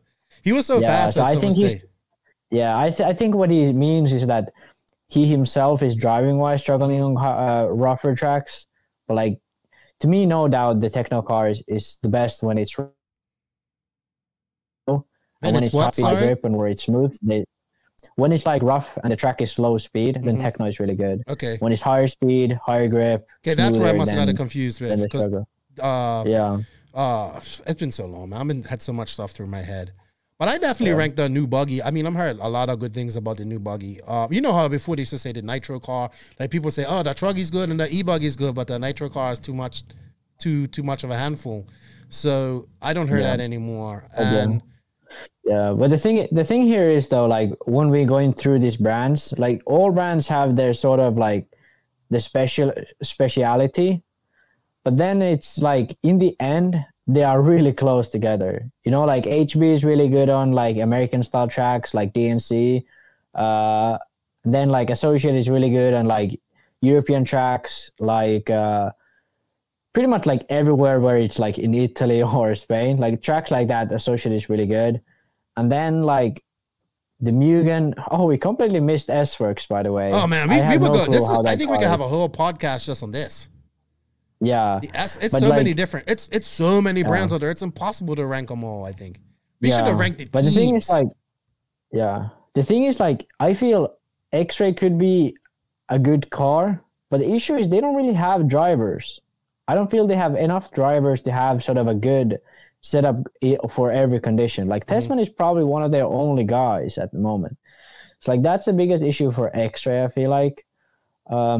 The thing about Kirsch and Mugen though are like they are such old brands, so they have sort of aspect of it. So they are pretty high up on every aspect. For example, like AE has strengths, like the car is really fast. It works very well on high speed. Some American style track, it's crazy fast. But the thing is, like Mugen and Kyosho have that sort of all-round thing to them. They're not the fastest car at every track, or even at even the most tracks. There are most tracks they aren't the fastest car, but they're good at everything they do. They're good at everything they do. And that's because of like the timeline. Those cars are over 10 years old. Only slight changes. That's how I explain my Mugen MBX 7R, man. I said it's probably not the best car out there on any particular thing, but it's good at everything. And I'll be honest with you, man. Most of these cars out there, like somebody with my lack of skills, I'm not going to notice. Like, I mean, yes, I have enough skills to notice a difference in a car, stuff like that. But I think all these cars are good, man. I just think it's about.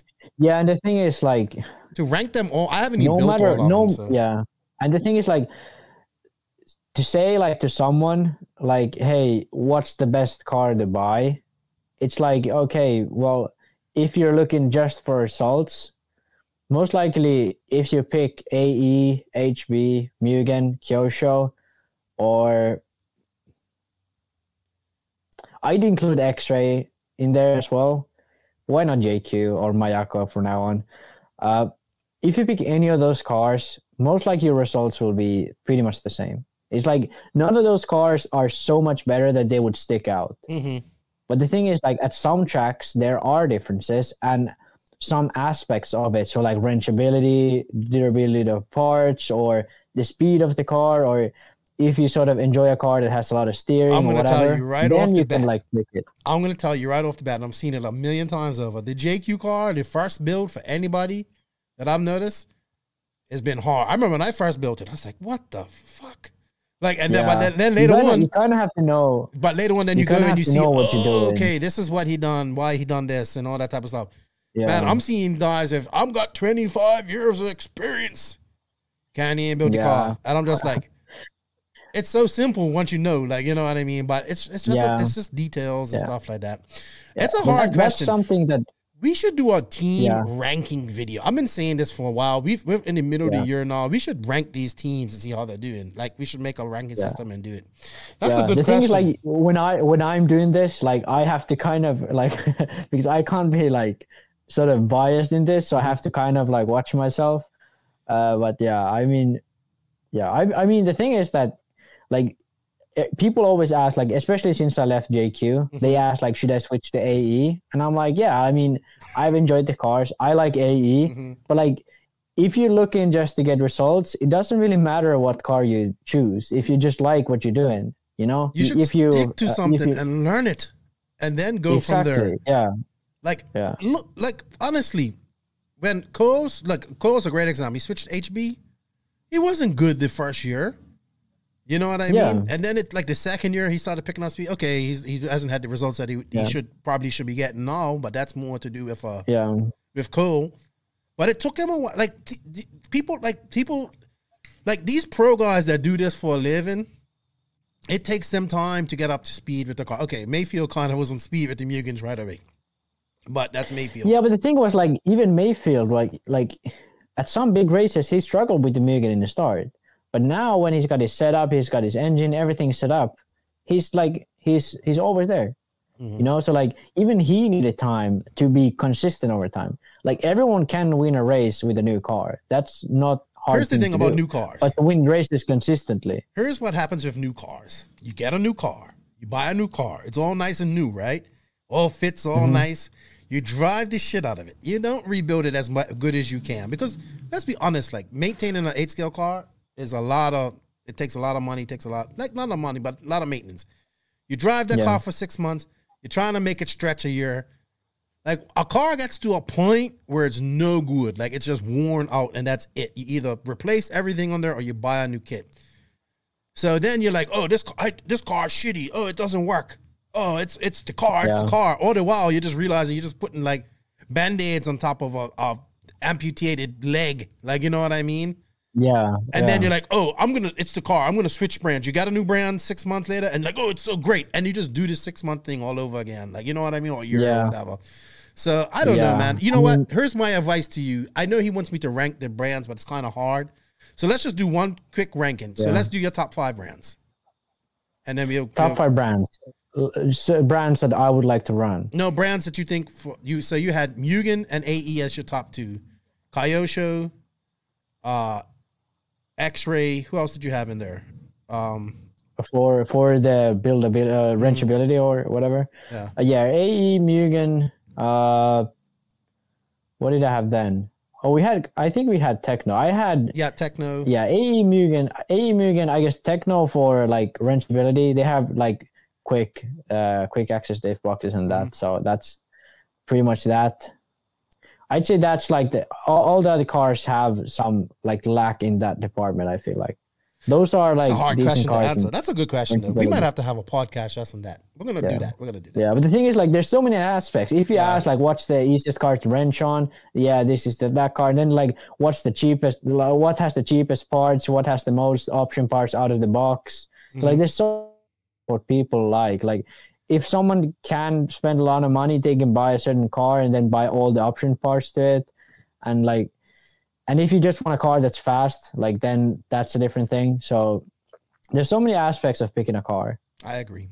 But it's a great question. And some people even just prefer to have a good team. Like, exactly. Some people don't really need the best car. They just want to have a good team around them so they can figure out the setup and all that kind of stuff. So these are great questions. But that last one, we could have been on for a long time about that. But that was a good question. We might have to just do a whole podcast about that. Thank you, everybody, for the questions. Thank you, Max, for answering them. We don't have any more. We didn't get that many. Somebody sent me one privately, and I always hate when they do that because I lose it. We should, you know what, Keenan? We should probably do sort of just Q&A, like, podcast on Patreon. Yeah, maybe we should. Just Q&A. Yeah, maybe we'll do that. These are always, like, I really enjoy this because I can be like, there's a lot of the stuff we don't normally talk about. Like, people ask something off topic and it's pretty fun, actually. Yeah, I enjoy our lives we do as well. I do. I do. All right. I like interacting with the people and stuff like that. So Yeah, exactly. Yeah. I'm sorry if I forgot your questions. I know I had one. It's like someone asked me a question, then I talk to him, and then I forget all about it. Like, you know what I mean? And then it's like up in the conversation. You know, somebody just can't ask me a question. You ask me a question, it's going to be a 30-minute to an hour-long conversation. Like, you know? That's how it goes. All right. Well, thank you to Beach RC for your support. They're off to Wicked Weekender soon. Check them out. Please, if you guys can, use the affiliate link in our link and help us out too. So showing the sponsors some love, shows the podcast some love. You know what, Max? Now I'm getting on to the main interview with Mike. But we're going to bring you back. I got a good Sun City RC Raceway Dawn and Quiet topic this week that we're going to talk about. And it was a question from one of these that I thought would make a great topic. So thank you, everybody, for your questions. Enjoy the interview with Mike Mayberry of Hitec RC. And Max, I will see you after this for our last subject and our conclusion of the podcast. All right? That's right. Tekno RC. Tekno RC. Tekno RC is a premium manufacturer specializing in 8th and 10th scale high-performance off-road RC buggies and trucks. Visit www.teknorc.com for a complete catalog of their products. Tekno RC. Excellence in engineering. Hashtag Tekno Takeover.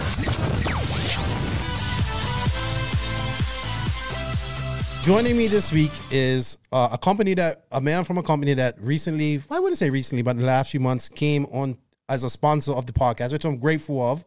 But they aren't new to the RC industry. I used to run their servos back in the day. That's all I used to run. I still probably have some older high-tech servos here from back in the day. But I'd like to introduce the Mr. Mike Mayberry. Actually, Mike, I'm not even sure of your actual title at Hitec, so why don't you let us know? Hey, great to be here. Thanks for having me on. Well, I'm actually the sales manager, also in charge of the team, the aircraft team and the surface team. Mm-hmm. I've been with the company for 26 years now. So I've had a lot of hats, done a lot of traveling over the years, talked to a lot of people, and been lucky enough to make this a career. Yeah, 26 years is a long time. When you told me that, I was like, wow, I didn't realize you had been in the industry that long. I like to get to know my guests. I haven't really spoken to you that much, but I always like to find out how did the guests get into RC? Like, what was their first exposure to, not just like a racing RC or a proper hobby grade RC car or vehicle? Sure. Yeah. So, it all, with like a lot of people, it was, my dad. My dad was kind of one of the actually kind of pioneers in the airplane, side of things back in the late 60s and stuff. And I used to go to the field with him, and I just, one of my earliest memories is smelling the nitro fuel and stuff. So, but I did the planes early on, and then got into 12 scale racing. Was where I was introduced to the hobby and to the RC car side, and loved it. I went through all the categories pretty much. 12 scale on road was kind of all that was out there originally. There's 8 scale, but that was a little more elite classes and stuff. So 12 scale was the big pull for me. Used to go up to the Ranch Pit Shop and Briggs Cunningham and up in the LA area, and got to meet a lot of cool people up there, and had raced for some sponsors over the years, and then did the off-road stuff. The 10 scale was at the 85 Worlds in Del Mar. I never got big into the 8 scale, mm-hmm. like it's going now. But I got a short course. I got some buggies. Always kind of liked electric. Have raced some 8 scale on road. It's really Formula One of RC. You know, that's always kind of my favorite thing. I always kind of gravitate to on-road because it's easier to pick back up. You know, you throw an on-road car that's handling out on the track and you get your timing down, and, you know, it takes a little while to figure that the third dimension with you know, off-road, where you got to jump and, you know, with the dirt and not so much traction and stuff like that. But I enjoyed all aspects of it. I did work for a company called Hobby Shack for a number of years. It turned into Hobby People. Well, so actually Hobby People originally.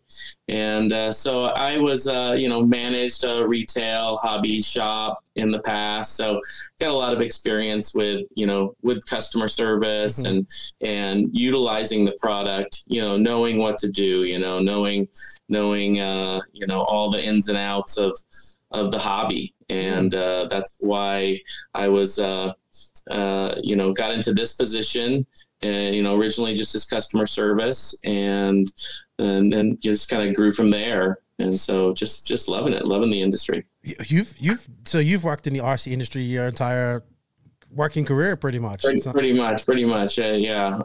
Spent a little bit of time, mostly in retail before. But always doing stuff that I enjoyed. You know, that's always good when you know, you got a job that you enjoy, then it's fun to come to work.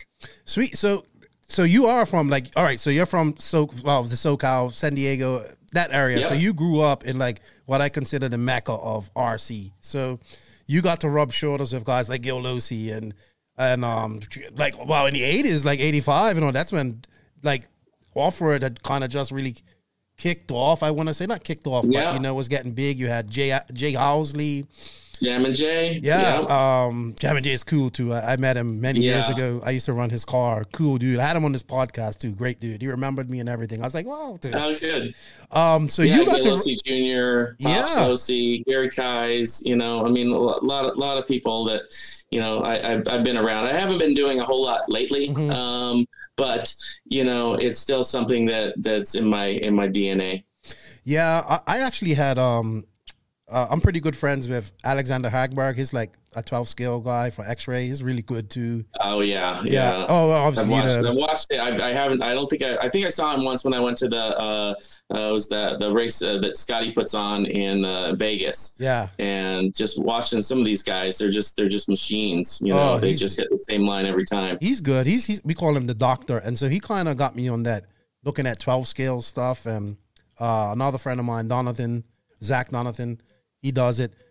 It's not as big as it used to be back in the day, but it's it's like a niche within a niche. But I actually have a lot more respect. I've watched those things go, and they're so fast. I would never be able to go around the track like that. Not at those speeds.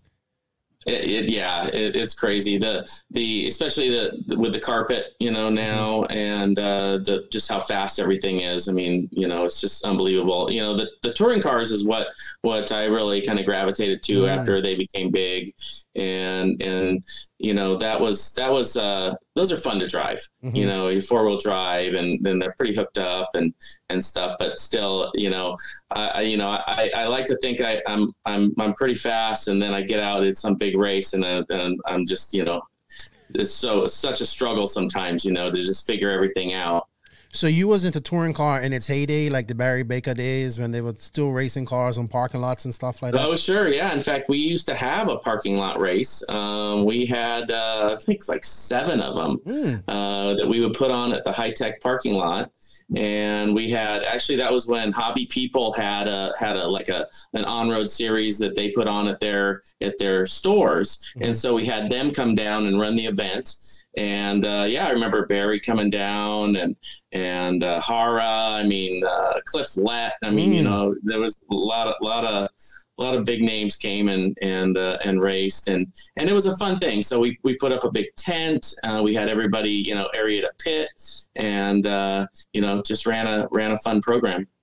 Sweet. Awesome. Was you still involved in the aviation side at all while you was doing this, or just strictly surface? I do everything. So, you know, most of the events that I was going to would have been the airplane events. There was a lot of trade shows, you know, years ago. They've gone away though, unfortunately. You know, there was a couple car shows or shows that had car stuff in them. You know, they did the RCX show up in Pomona and around that area, and they would draw some of the car manufacturers. But most of the events that we would do as far as the trade shows go, it was all based around the aircraft side of things, aircraft, heli, stuff like that. It's so much bigger, see. Yeah, in some senses. It's waned definitely in the last several years because of all the regulations. So, you know, unfortunately what they did was the FAA decided that model airplanes are drones. And so they lumped us all into this category of being a drone so that they could regulate it. Gotcha. And so now there's talk that and I think that it may be even that it will be that you actually have to have a device on your model that is trackable, and or you have to fly at a sanctioned field. So that makes it to where it's, you know, if you have to put a device on every model airplane you have that's a GPS or a tracking device, it's going to be expensive. Yeah, and you know, so those are things that have definitely hurt the hobby, you know, as far as the aviation goes. But yeah, but nowadays people can get into flying so easy now. Like you can get a plane for like $100, go out there, crash it, and get another one. Yeah, one of the companies I have to kind of give a shout out to, if nobody's ever seen what they do, is a company called Flight Test, and they actually created their own customer. They created these models that were made out of foam board, and they came up with all these different types of models just by cutting out foam and gluing it together with hot glue, and then using inexpensive motors and you know, ideally our servos, but they just appealed to just this generation that wasn't, you know, fixed on, you know, the mainstream of, you know, I have to go to a field and I have to, you know, learn to fly and stuff. They learn to fly by crashing. You know, the planes are really durable. They crash them, they fix them, and stuff like that. They just had an event, I believe, or going to have an event, or the Flight Fest, and I've been to a couple of them. And they will actually have combat. They just, everybody goes out and throws their airplane in the sky, and they just all chase each other and try to crash into each other. Oh, I could deal with that. Yeah. Yeah. So it's definitely a different thing. So for people that are maybe like thinking about, hey, I'd like to get into a hobby, I want to give a shout out to those guys over there that have this really cool thing where you can kind of build your own, and they brought back building too. You know, most people want everything ready to go. It's like cars nowadays too. Everything's like mostly ready to go. And of course, if you're a racer, you don't want that. You want to build it yourself, or you got to pull it apart and rebuild it, you know, but yeah, sweet. But, so I guess when did you start with Hitec then officially? So it was like 1996. Okay. Yeah. So I just got out of high school. I was like 17 because I was my first. Yeah. I'm getting up there. So, how did that happen? Well, it was one of those things where it was just kind of like a friend, you know, said, hey, these guys are looking for somebody. You should go talk to them. And, you know, I'm like, hey, you know, I used to work at the hobby shop and been in all my life. And they're like, here you go, sit down. You're our promotions director now. And so got to, you know, go out, and I'm like, well, I'm going to need some stuff. I'm going to need to, you know, have some cars. And all right, here we go, you know. And so kind of got me all back into it, you know. So what was your job as what was it? Promotions director. So like I was just in charge of giving stuff away. Honestly, it was still my job. You know, people ask for stuff, you know, hey, we got an event, we got a race, we got whatever. You know, I'd get all these, it used to be get all these letters. You don't get letters anymore. And then you go through them all and figure out who was worthy, or give somebody something here and there. Or what it really came down to was squeaky wheel. You know, and it's just a little heads up for anybody out there that's promoting an event is, you know, you can send out your email, you can send out your letter, you can send out whatever you want. But if you don't, it's like getting a job. If you don't follow it up, if you don't call, if you don't say, hey, what's up? You know, hey, we're having this event, you know, and give some notice, you know, don't just be like, hey, next weekend we're having an event. Can you donate? You know? But if you reach out to a company, couple months, you know, I'd say a couple months is a good time to start. Say, hey, we're having an event in a couple months. Here's the flyer if you got it. And, you know, if you guys can help out, that'd be great. And then, you know, maybe like 3 weeks before the event, you know, check back, you know, say, hey, you know, this event's going on, just hoping you guys can, you know, do something. And, you know, so getting the exposure, getting the product out there, you know, it's nice. You just want to also kind of support, you know, the industry. And, you know, there's, you know, some guys, I mean, obviously, you know, raffles and stuff, I always feel like, you know, you want the right people to be in the raffle. You don't want some pro guy getting something and he's just gonna be like, wow, I get all this stuff for free, so I'm gonna, you know, sell it or something like that. But you know, same thing with the airplanes. You know, you want people that are gonna use it. You don't want necessarily like some rank beginner that gets something expensive and they're like, I don't even know what to do with this, you know. But so that was part of my job. And then just, you know, going to the shows, going to the trade shows, going to events, you know, deciding what events to go to. I used to travel a lot, go to nationals. I was even the ROAR secretary for several years back, I don't know, 10 years ago or so. Oh, wow. And it was actually when after Mike Reedy had passed that was an opening and I went ahead and took that. So I was involved in some of the ROAR. How'd that work out for you? Stuff. What's that? How'd that work out? You know, it's all a lot of political stuff, you know, so you have to deal with that. Oh, I know. But I did go to like stock nationals in Utah as the ROAR official, and had to make a couple decisions that, you know, it just is what it is. You know, this is my decision. I have nothing against decisions that follow the rules. If you ain't following the rules, then you gotta go. Yeah. I was just recently at the last the nationals here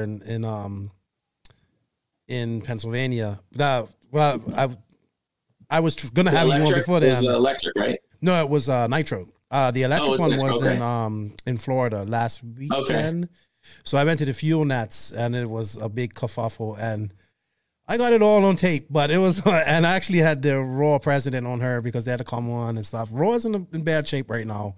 We're trying to fix it. We're trying to fix it. It's just not got a good. We need to get some new people in there, some fresh blood, and get some forward thinking in there. I think, like bring ROAR into the 20th century now.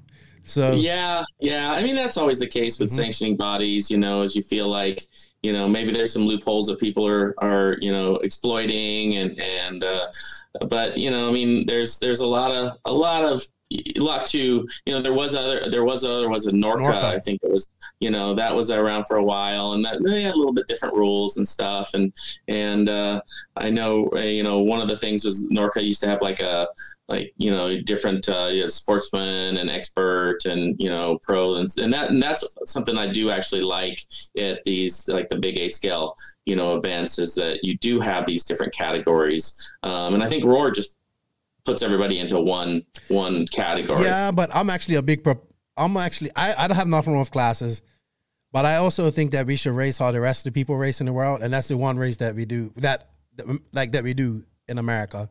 That we do it, and I like that. I'm not saying all races have to be like that. Against everybody, you know. That's where you see where you stand, I think, in racing, and where you really stand. Yeah. But but there's sometimes where that's a discouraging, you know, you're kind of like, oh, I'm in the F main. You're like, yeah, it's good, you know. No, it's classes. We have this debate a lot. They have their good qualities and they have their bad qualities, and I just think it's something that's her, and we got to make the best of it while it's her. Like, I think it's great. I think people should start in sportsman and then graduate to open, and if they can, go to the pro class. I mean, if you can, right. You know, but but you get the sandbaggers and stuff too. They don't want to, you know. This is racing, man. We're always gonna have people like if you if you ain't cheating, you ain't trying hard enough or something. You know, that's what they say. So, what products was Hitec offering back in 1996? That was probably just a little bit before I got I think I had just gotten really into RC, like 95. Well, 96. when I came on board, we didn't have any high-end servos. We didn't, it was more geared towards the aircraft market. There were smaller servos, and then we came out with even smaller servos, which because the park flyer stuff got real popular. I was a driving factor in the R&D, for the company. So I got to go to Korea and talk with the engineers and say, we need this, here's a product that, we need to compete against. So I think originally I think the 645 was like our best servo at the time, and so we came out with a coreless motor servo, the 925, 945, and then, digital servos. And then as we developed, the products into, what they are today, we're leading edge as far as, the technology and the development and some of the stuff where, we were talking earlier about, our brushless servos. The brushless servos have a very unique circuit, and that the guy that designed the circuit for us actually helped design the circuit for Tesla. And his name's Alan Cacconi. And so he, the way our circuit is that when the servo slows down to come to a stop, just like a Tesla does, it regenerates the battery. So it puts power back into the battery. But that's really not the most efficient part. It's that overall the servo as it's used or stalled, it doesn't draw like a ton of current. If you were to stall a standard, most servos out there, and especially like a coreless motor servo and some of the other manufacturers' brushless servos, as you stall them, they draw a lot of current. They're going to draw more and more current as they become stalled. Where the way the circuit works in our servo is that it only draws enough power to keep it in the position that it needs to be in. The servo actually does not slow down under load. Okay. So as the servo's moving, it's moving full speed, or it's can't move at all. So when you stall it, if you were to just hang a weight off of it, like our most powerful servo, like the 9381, that servo draws about 1 amp. So what we're seeing is about 2 to 3 times the runtime on the receiver battery. But also, just as with that efficiency, the motor's not getting as hot. The amps aren't getting as hot. The servo's actually, as far as the motor goes, the servo's underrated because we make it more efficient. So we could put more torque in the servo, but when you have a servo that doesn't slow down under load, then there's no reason to have more torque as long as the servo's moving.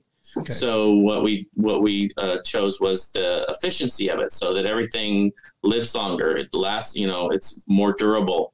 So the performance is there over a period of time. So, and that's a big factor, especially in 8-scale racing. And like you said, you were familiar with our product because there was a time where, the Hitec servos were, this servo, if you want your servo to live, you need to put this servo in. There was I think it was like I just remember they ended with a TG, I think.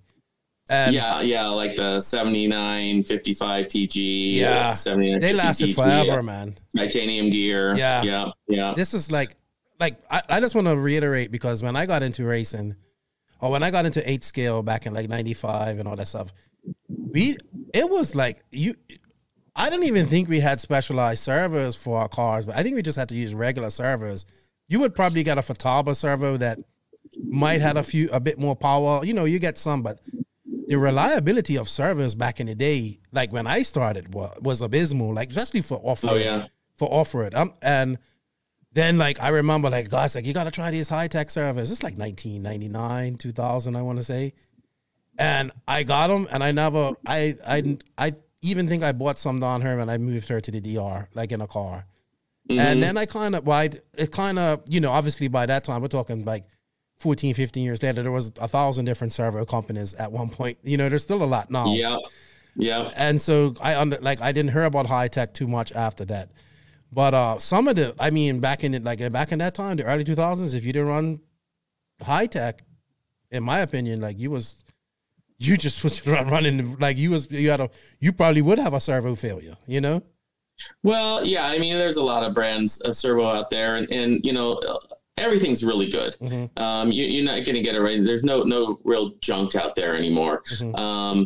And one of the things that sets us apart is our customer service, is the warranty. We have a 2-year warranty on all the servos, but if anybody's ever experienced, you know, Hitec service, you know that a lot of times that's just kind of a rough guideline for us. You know, we get something in, we can fix it easily, or you know, we're just going to take care of the customer. So there's points obviously where we have to say, hey, you know, I'm sorry, you know, it's not economical to repair, or, you know, it's this old, you know, whatever. And, you know, here's the price. But, you know, we do what we can to make sure that our customers are happy, you know, that the product's good too, and that you're not having to send it in. One of the things that we were talking about as far as the development goes and stuff, and what goes into like our products with the, you know, the titanium gears, we were kind of the first with the titanium gears. We were also first with what we call an MP gear, which is the very, very bottom gear that touches the pinion on the motor in the servo. Those were all plastic. Everything was plastic at that point, because there needs to be a buffer between the motor and the gears with the metal to metal contact. If you've ever experienced some of those things where, I mean, I remember, you know, pipes on engines, you know, where there's a little rattle and it's creating, you know, RF noise and stuff. So we had to come up with, what we did was we molded the plastic around a inner pinion that was steel. And, in fact, I have a one here that's a kind of the newest version of that. And if you can see, it's sandwiched aluminum around the very edge of it. So the center is steel. The inner portion is a carbon filled nylon, and then it's sandwiched around the very edge of it with aluminum. So that strengthens that plastic part, and then the inner portion is what connects to the rest of the gear train.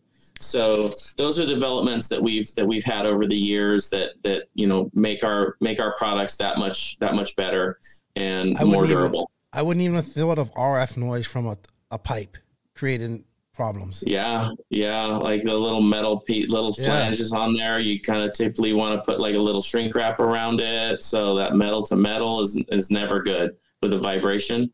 But I didn't even think how that would affect servos and radio. It's better now because of the 2.4 gigahertz. We don't see the same frequencies, you know, as far as the interference goes. You know, we used to have problems with gasoline engines and the ignitions and, you know, stuff like that, that created RF.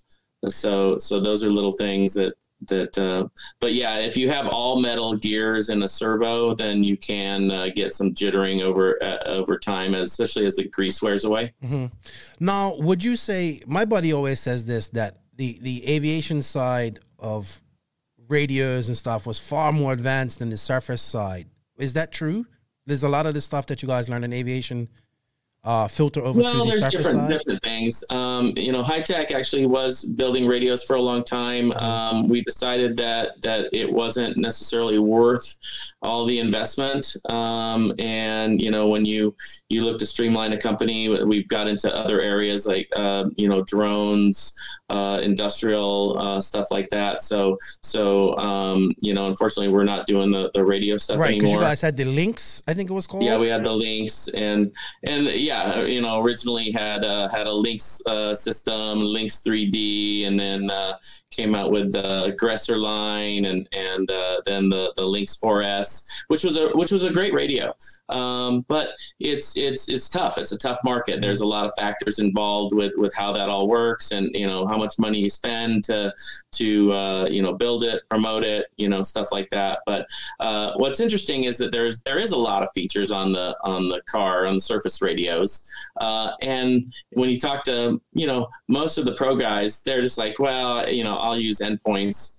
You know, I don't use any other, you know, features like that. Maybe they'll dial in a little dual rate or something like that to, you know, if the car is or expo. But, you know, most of that stuff is always kind of geared towards, you know, people that it's a selling feature. With the airplanes, you do have a lot of things that you need. You do have a lot of mixing capabilities and stuff like that, and flight conditions. So they're and more channels too, right? So that is more sophisticated. Believe it or not, these no prep drag guys are really getting into programming their radios now. Okay, just as like on like an expo side of things, a whole bunch of things, because they're trying, because you know that the no prep drag racing is really booming right now on surface, and so they want I don't know exactly how they're doing it. My buddy was explaining to me, and it just went like that. I have to be there and see it. So he was explaining like with curves and different way that different. So they use it with the ESC, so it hits at different times within a certain amount of time, so they can just launch better. You know what I mean? Right. And it's different stages that they have, but they're using the radio as well as ESC programming, but it's a lot of throttle curves and stuff like that, so that it doesn't come on too quick and you get the traction. We actually have released a servo that has a magnetic encoder in a kind of a really a standard servo. It's called the MD485 that we geared towards kind of that next step as a entry level drag, no prep drag servo, where you're looking to replace your standard servo. It's only about $37, and it has that, like I said, it has the magnetic encoder instead of a potentiometer. So that came from our industrial side, because on the industrial side, that the precision and the durability is really, really important. So the magnetic encoder is something that we use on that side. So we took our standard 485 servo, which is about 100 ounces of torque, which is plenty for a drag car. Uses what we call the carbonite gears, which is a glass-filled nylon. And so they're really tight gear train, very precise centering. And that's what you want for drag racing. You got to go straight. That's the key. That's the factor. So that servo was brought out to as that kind of that upgrade. You're looking to, because there's a lot of people that aren't so heavily into it, right? I mean, you don't necessarily need to put $100 and something servo, in your drag car. So that's a product that we have available now that's geared towards that market, which is booming. It is booming. I've been threatening to build one so I can look at it. Not race it. It's definitely. I think actually we're probably going to see that genre of RC racing on mainstream TV before anything else. To be honest, the people that are involved in it now, like Big Chief and all that there. So, it's amazing to see what's happening. Let's rewind it back a little bit too. I meant to ask this, but when was Hitec founded? It's a Korean company, correct? Yes, Korean company. I'm trying to remember exactly, but it was I believe it was somewhere around like 1982 that Hitec was founded in Korea, and then partnered up with a company called Polk. And so it was they brought that in for a while, and there was some kind of mixture of products, and then it became Hitec, and then RCD was another company that built receivers, and so then Hitec bought out RCD and became Hitec RCD, and then started building receivers and aftermarket receivers when 72 megahertz was real popular, and you had to have a special narrow band receiver and stuff like that. So that was a kind of a big part of our business, was the receiver side of things, and then of course the radios as we came further along, more advanced radios as we because you guys, Multiplex used to be a servo radio company too. You was So Multiplex was purchased by Hitec, by the owner of Hitec. Okay. So not necessarily Hitec, but purchased by the owner of Hitec. And so two separate companies, kind of sister companies. And with the Multiplex, there was the models. They had some radio stuff. Most of the servos were then replaced by Hitec servos. So everything Multiplex is now a Hitec servo. Multiplex does still sell radios in Europe, but not here really in the U.S. Although there is, we decided that the model side of things was just a lot of effort. And not a lot of return, and a lot of storage, a lot of shipping. And so we've decided that we're not going to import the Multiplex models anymore, but there is a new importer. And he actually was the old importer before Hitec purchased the company. So his name is Carlton Spindle, and he's I remember him. I bought some servos from that guy back in the day.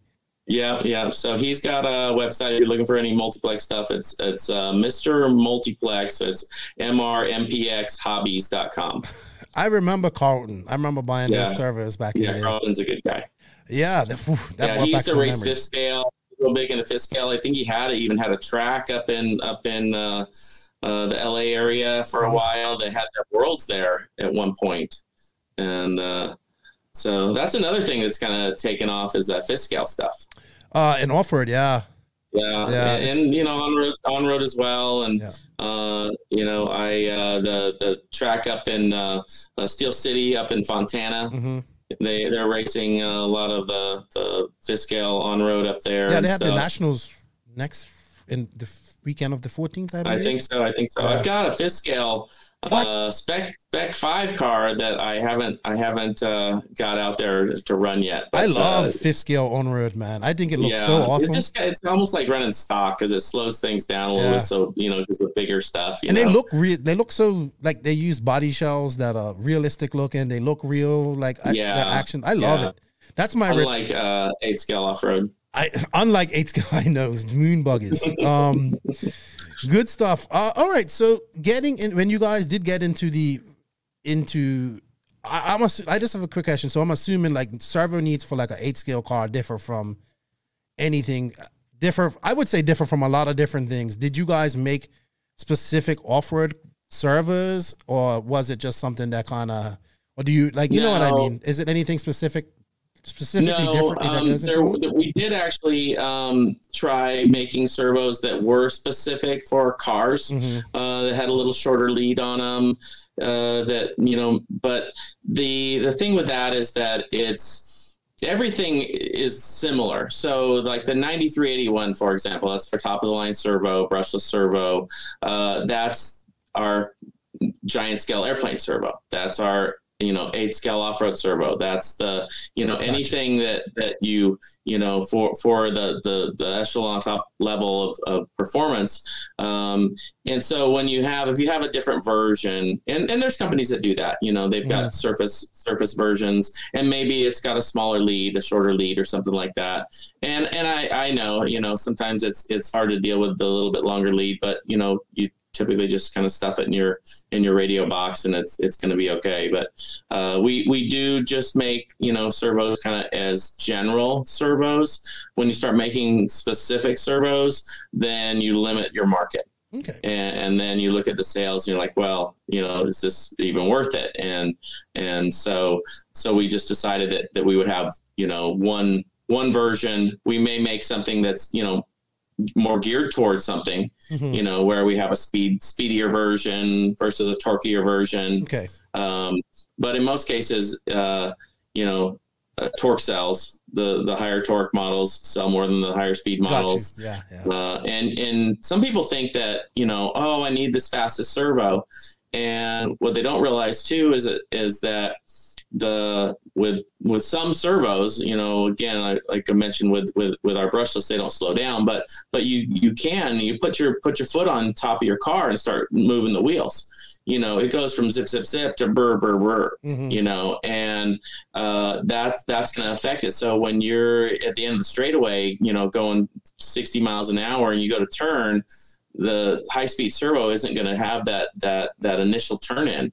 You know, it may be quick through the S's when you're going slow, but the higher speed stuff, you know, it can bog down, and it can give you an inconsistent feel. So normally the torquier servos are kind of the way to go, as long as they're not too slow. Right. But in most cases, like I said, 9381, which is about 0.13 transit time at 7.4 volts. That's where you know, plenty fast for you know, most vehicles. See, that was a great analogy you used. I'm talking about the high speed servo going into a corner at 60. That puts it all into perspective. I think people need more power anyway, because maybe these servos are too fast for them anyway. They need to turn them down a little bit in the radio.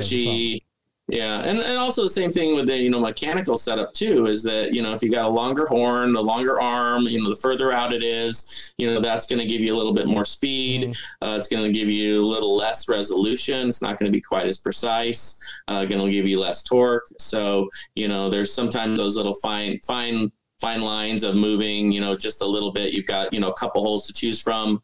You know, if you want a little bit quicker speed, go to the outside hole. If you want a little more torque, go to the inside hole. You know, those are things that have a factor as well. And especially on the airplane side, you know, where they use really big horns. You know, the closer you are to the center line of the servo, the more torque you're going to have, the more resolution you're going to have, less physics, man. Physics. Yeah. All physics. Yeah. Yeah, there's a lot of mechanical stuff, you know, you gotta think about too. So as we was talking, like Hitec was booming. I remember you guys had like Adam Drake on your team. You had, you know, like it was booming. It was like you was really into surface racing. And then we had a guy, Billy Ho was his nickname, Billy Tompkins. Oh yeah. He would come out to, you know, we would send him to the events. And so he got to go and represent, and that was something that you know, is always good. Anytime you can have somebody out there, right? You know, you get more exposure. And it's been a little tough with me, where, you know, everything kind of comes down where I'm in charge of what he was doing, and also the air side of things, and also the you know, sales and everything. So I haven't been able to get out there. You know, we do have team drivers. You were mentioned Mike Walker, who's one of our team drivers and kind of rep for the area. So we are looking for more people to help represent. So if you know, viewers out there, if you feel that you could help represent Hitec and you like our products or want to try our products, because, you know, we feel we've got as good, if not better, product quality, everything, you know, as far as servos go on the market. There's, you know, a lot of good stuff out there, but, you know, when it comes down to the technology that we're utilizing in our servos, I really feel there's nothing better than like that 9381 for durability, performance. You know, so those are things that we do. You know, we have a team. We offer, you know, discounted price on the product, and, you know, we always are looking for people that will help represent. And for us, it's all about the person. It's all about the personality. You know, there's a lot of fast guys out there, but, you know, that's not really what it's all about necessarily. Yeah, you want to win, you want to do well, but, you know, when you have a sponsored driver, you want somebody that's out there representing you in good faith, and it's not all about just me, and I need to win. You know, Mike's been good I mean, that's how we got connected, through Mike. So that's great. I'm seeing he's even, like, you guys are sponsoring some race time events and stuff like that, because I hadn't seen Hitec in the surface side of things for a while. So I guess that's kind of when you got, I mean, obviously you guys were before, but then it was a spat, like maybe I just wasn't paying attention, but it kind of wasn't as big. You guys wasn't as big in the racing side of things for some time, for a little while. I kind of wanted to know what happened there. Did you guys decide to focus on something else? Did you go more industrial with your work, or what happened there? Well, we have gone industrial, but, you know, there's still the RC side of things. So, but, you know, as the the market's changed. The market's, definitely been depressed, at least, for the last decade. It was just kind of on the downside. We kind of got this bump. I mean, it was almost like this COVID bump of, people were sitting at home and they didn't have anything to do, and they, were out spending money on their hobby, so we definitely saw something like that. But in order to be able to go to these events, to get somebody out there all the time, I mean, it takes a lot of dedication, and it was something where we ended up having to shrink a little bit, and unfortunately that was where Billy was our guy and was no longer out there able to do that. And for me, it wasn't something that I was so involved in that I could just step in. And so that's why we're, trying to kind of expand again, trying to get people, key people, core people, maybe, have this kind of regional sort of thing where we look for, like a team manager. I have Brian Wright out here on the West Coast is helping us out. So he gets around, he gets to most of the events. He's doing 8 scale, doing electric. So he's out there helping look for people and stuff like that. But as far as corporate level goes, and granted, I mean, I haven't traveled at all. There was a shutdown of, we're not going anywhere for the last, year and a half. Yeah. So, I do plan on going out to that big, you mentioned the Joe Knoll in the fall. Yeah. So that'll be our big airplane event that we go to, where there's 10,000 people. I know, it's amazing. And there's 1,500 pilots registered. And it's just miles of stuff. So but I'd like to get out to another event. I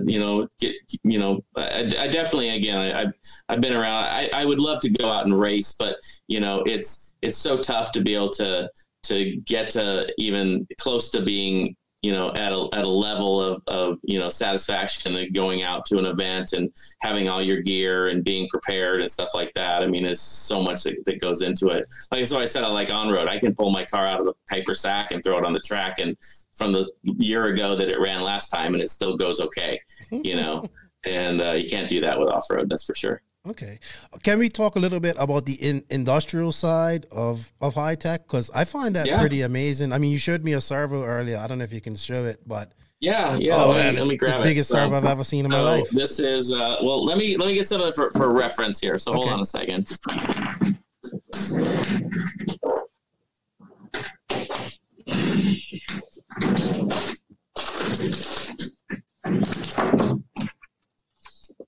Okay, so we've got standard size servo. Okay, so then you've got the fifth scale servo. Okay, so now we've got, jeez, look at that, the SG50. Wow. So this is over, I think it's 500 pounds that it can pull. So it's it is made for industrial use. It's obviously, you can see how big it is. You can see the interface. There's different interfaces. There's even a little QR code on there. So I don't know, scan it, see what it does. But so it's waterproof, but it's also filled with mineral oil. This little hole right here is where it gets filled, so that it can withstand like extreme depths.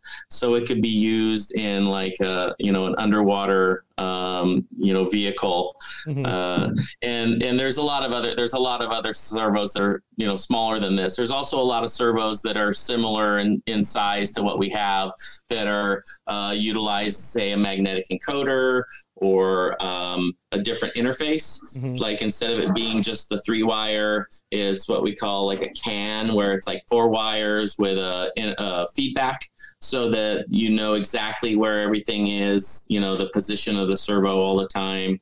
There's a lot of bigger brushless servos that we have, but that's all designed for there's a lot of military stuff, drones, again, underwater drones as well. The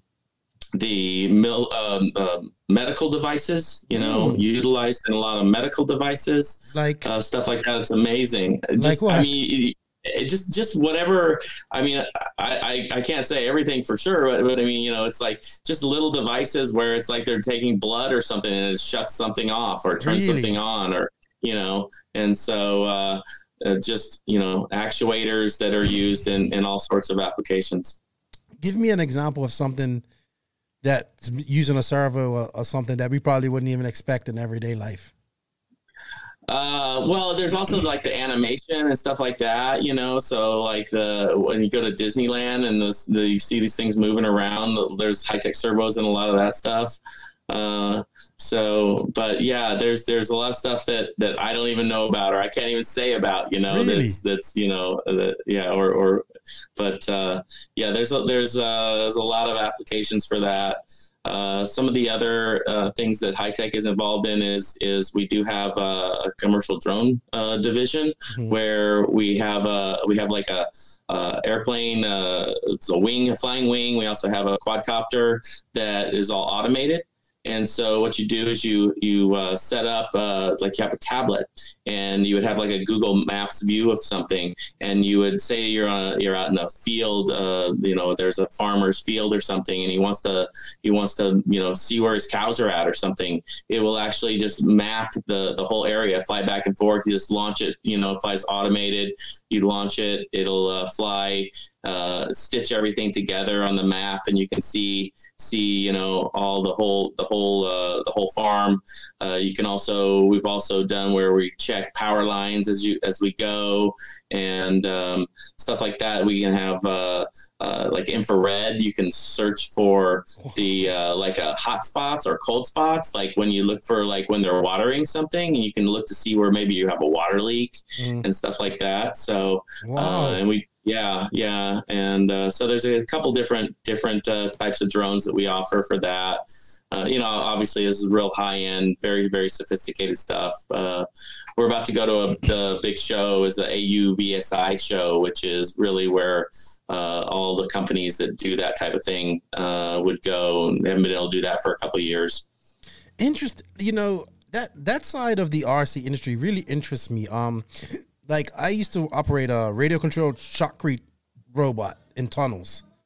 Okay. Right. And that had like a box where you had to, had 4 joysticks, and it was like a boom, and it had different joints. You can move it like that. And like, I'm guessing like for me, cause I'm just so like racing, that's all I think about in RC and cars and planes and all that stuff.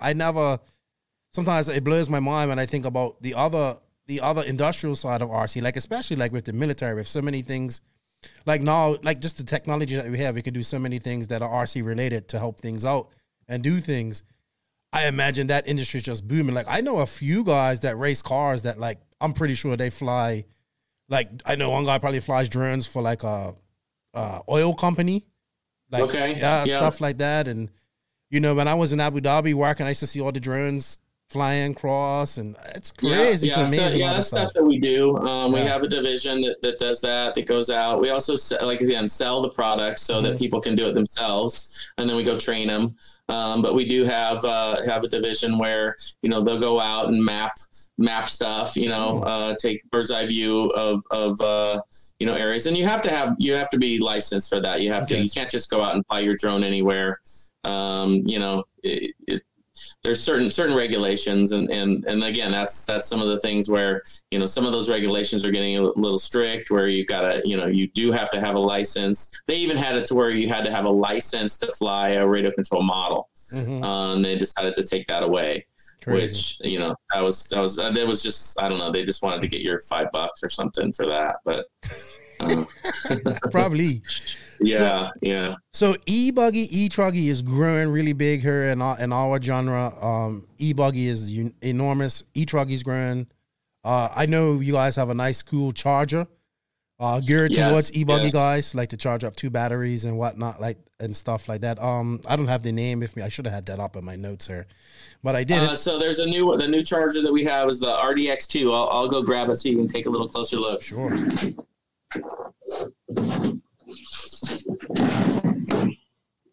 So the RDX2, I'm going backwards. There we go. RDX2 Pro. So it's a dual port charger. It's 130 watts per port. So you've got AC, DC. So you've got the AC power, you've got the DC power. You can also use it as a power supply. So you can power up to like 25 volts. So you could power up like tire warmers, engine heaters, something like that. You can run that as well. But this one will do up to 14 amps. And like I said, 130 watts. So just to get a little bit of a lesson is that, watts is amps times volts. And sometimes, like we'll have a charger that says it'll do 10 amps and 6S, but, it doesn't necessarily mean it does 6S at 10 amps. You're always limited by the wattage of the charger. So at 130 watts with a 4S pack, you can charge about 9 amps. Okay. So that's, in most cases you're looking at 5,000 milliamp battery, 6,000 milliamp battery. So you're going to charge in, 40 minutes. Okay. Somewhere around there. This has a Bluetooth dongle too, right? Yep. Okay. So there's an add-on little Bluetooth dongle, and that way you can utilize an app on your phone, either your iPhone or your Android device, and you can program and monitor the charge through your phone. So if you're out, I don't want to say term marshaling because you don't want to look at your phone term marshaling, but before the race starts, you can check to make sure it's charging, because the last thing you want to do is get back and you'd be like, no, it didn't charge, or it just shut off, or I forgot to push start. So can you do that from the phone though, or you could just monitor? You can start it on the phone, you can stop it, you can monitor it, you can see where you're at, you could change the charge rate, you could absolutely. And this is it's dual, right? You can charge 2 batteries at once? Yeah, 2 ports. So, and each port has 130 watts, so it's 260 watts. You did say that. Total. I just wasn't paying attention. I'm sorry. Yeah. Well, some of the chargers, they'll have, they'll share the wattage. Right. Some of our other chargers, it'll be like 100 watts, but it divides the wattage between the 2 ports, and you could have more wattage on one than the other, or you could split it 50-50 or whatever. So it depends on how big a battery you're charging to typically how much wattage you need. So smaller batteries don't need as much wattage to get the same charge rate. Sweet. I like that. I'm in the market for a new charger. I might have to. You're going to need one of these. Yeah. I'm going to have to get me one of them and some Hitec servos for whenever I build another car that actually goes racing. All right. Good stuff, man. So let's talk about the future. What's the future looking like for Hitec? Any immediate plans we can expect coming from you guys? Anything new? Anything racing related? Well, so as far as new stuff goes, there are some new servos in the works. We did spend a lot of energy on the industrial side because it's such growth area for us. We do feel that we have some very, very good core components, core servos that still are competitive, and like I said, 9381 is our most popular higher end servo. But it just seems that everybody's going to this more and more torque. They're just fitting more and more torque into the same size servos, and as we've experienced over the years, is torque is what sells. So whenever you look at a servo and you're deciding, you might say, okay, well, this one's faster, or this one's stronger, or whatever, so I'm going to go with that one. Like I said, our brushless servos don't slow down under load. So there's no need to have the extra torque. But if it's something where you're going to say, well, this guy's got, another 100-inch ounces over you, then it's got to be better. Then it doesn't matter what the reality is. It's what the perception is. So, and again, as the technology progresses, I mean, like you mentioned, the 7955, back in the day, right, it was 333 inch ounces of torque. Well, that was a ton, and that was when servos were only getting out 180 or so, and we come out with 333. So, the 9381's at 486, and it's at 486 regardless of the voltage. So it's at 486, at 4.8 volts, at 6 volts, at 7.4, at 8.4. It's only the speed that actually changes. And that's because the motor is regulated. What we found too is that even during the testing to test the torque, where you would either pull something or push something, you can actually damage the gears just by, doing that, because even the titanium gears would start to see signs of wear when you're pushing it to that level. So the torque that these servos have there's a tremendous amount of headroom. You're not really, there's only so much that a case can take. You're not putting, you're putting a big servo in a big car because you need to have that dissipation of energy. It's not like we're running these small servos, the standard size servos in 5th scale cars, but they still have the same torque. Okay. So there's just a point at which how much can a standard size servo take? So right now the standard size servos, the torque ratings on them is more than really the cases could take if you want to max out what their full capability is. Got you. So a lot of it is more of, we can do it, so we're going to build it with more torque. Right. Torque sells, like you says, the more torque, the more people want, even though you don't need 800 ounces of torque. You like the sound of it. It looks good on paper. Yeah. Right. Yeah. So there's some new servos in the works, some new circuits in the works. We have the Kokoni circuit, which is the 93 81, 9380. We have a 9360, which is high speed, 9370, which is mid speed, and then 9380, 9381, which is the higher torque. So those use the Kokoni with a regenerative circuit. In some cases, that's a little much. The electric cars with the BEC circuits, they don't necessarily like that feedback that comes back into the BEC. So we actually include a device called a PAD. It's PAD. It's a power absorption device. And so what it does is it allows for that power that comes back from the regen circuit to just be absorbed instead of going back into the electronics. So on the electric side of things, in most cases, the BECs seem to handle it. But when you're, using a 4-cell battery, you've got to drop the voltage down. So you're definitely going through a voltage reducing, circuit. And a lot of times they don't like that. So you want to run the PAD for that. We do have a low profile servo called the DB777, and the D is our digital circuit. We have like the D series servos, like the D955, the D950. So instead of having the 7000 series like you were familiar with, we have the D series now. And the D series, what it does is it has a soft start feature. It has a overload protection, has an auto gain function to prevent any jittering. And so we do have some more brushless servos that are going to be out with that circuit. There has been a challenge recently with chips. If you're familiar, right. Yes. I can't get a shortage. PlayStation 5 for my son because of that. So that's something that Hitec actually has been proactive about. We kind of saw it coming. We've changed some manufacturers in some cases so that the availability would be there. But the lead times and the prices have just gone up. Material costs have gone up.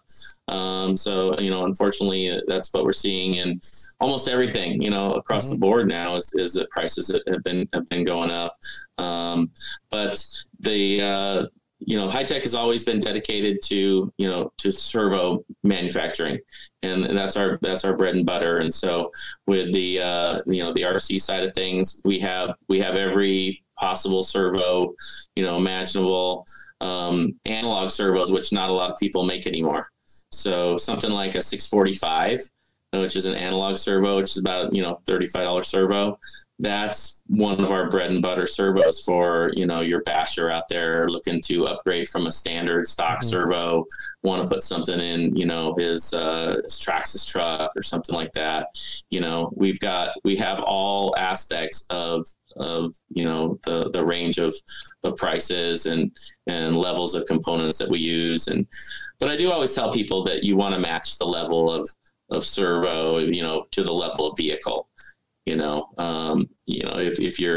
If you are running 8 scale, off road, regardless if you're a basher or not, that those vehicles need higher end, digital servos, so that they'll live.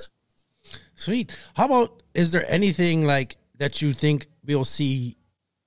I don't know if Hitec will do it. You know more about the electronic side, but there's any like new technology in the works that you think we're going to see here in the upcoming years concerning for racing side? The only thing I mentioned is that there's the different protocol, and so with that, we can see more automated stuff on like the airplane side. So we do have, we were doing some testing where we had like a helicopter that's fully automated, and that you can just tell it what to do, and it's gonna do it, and it's gonna feed back. It's gonna know everything that's going on.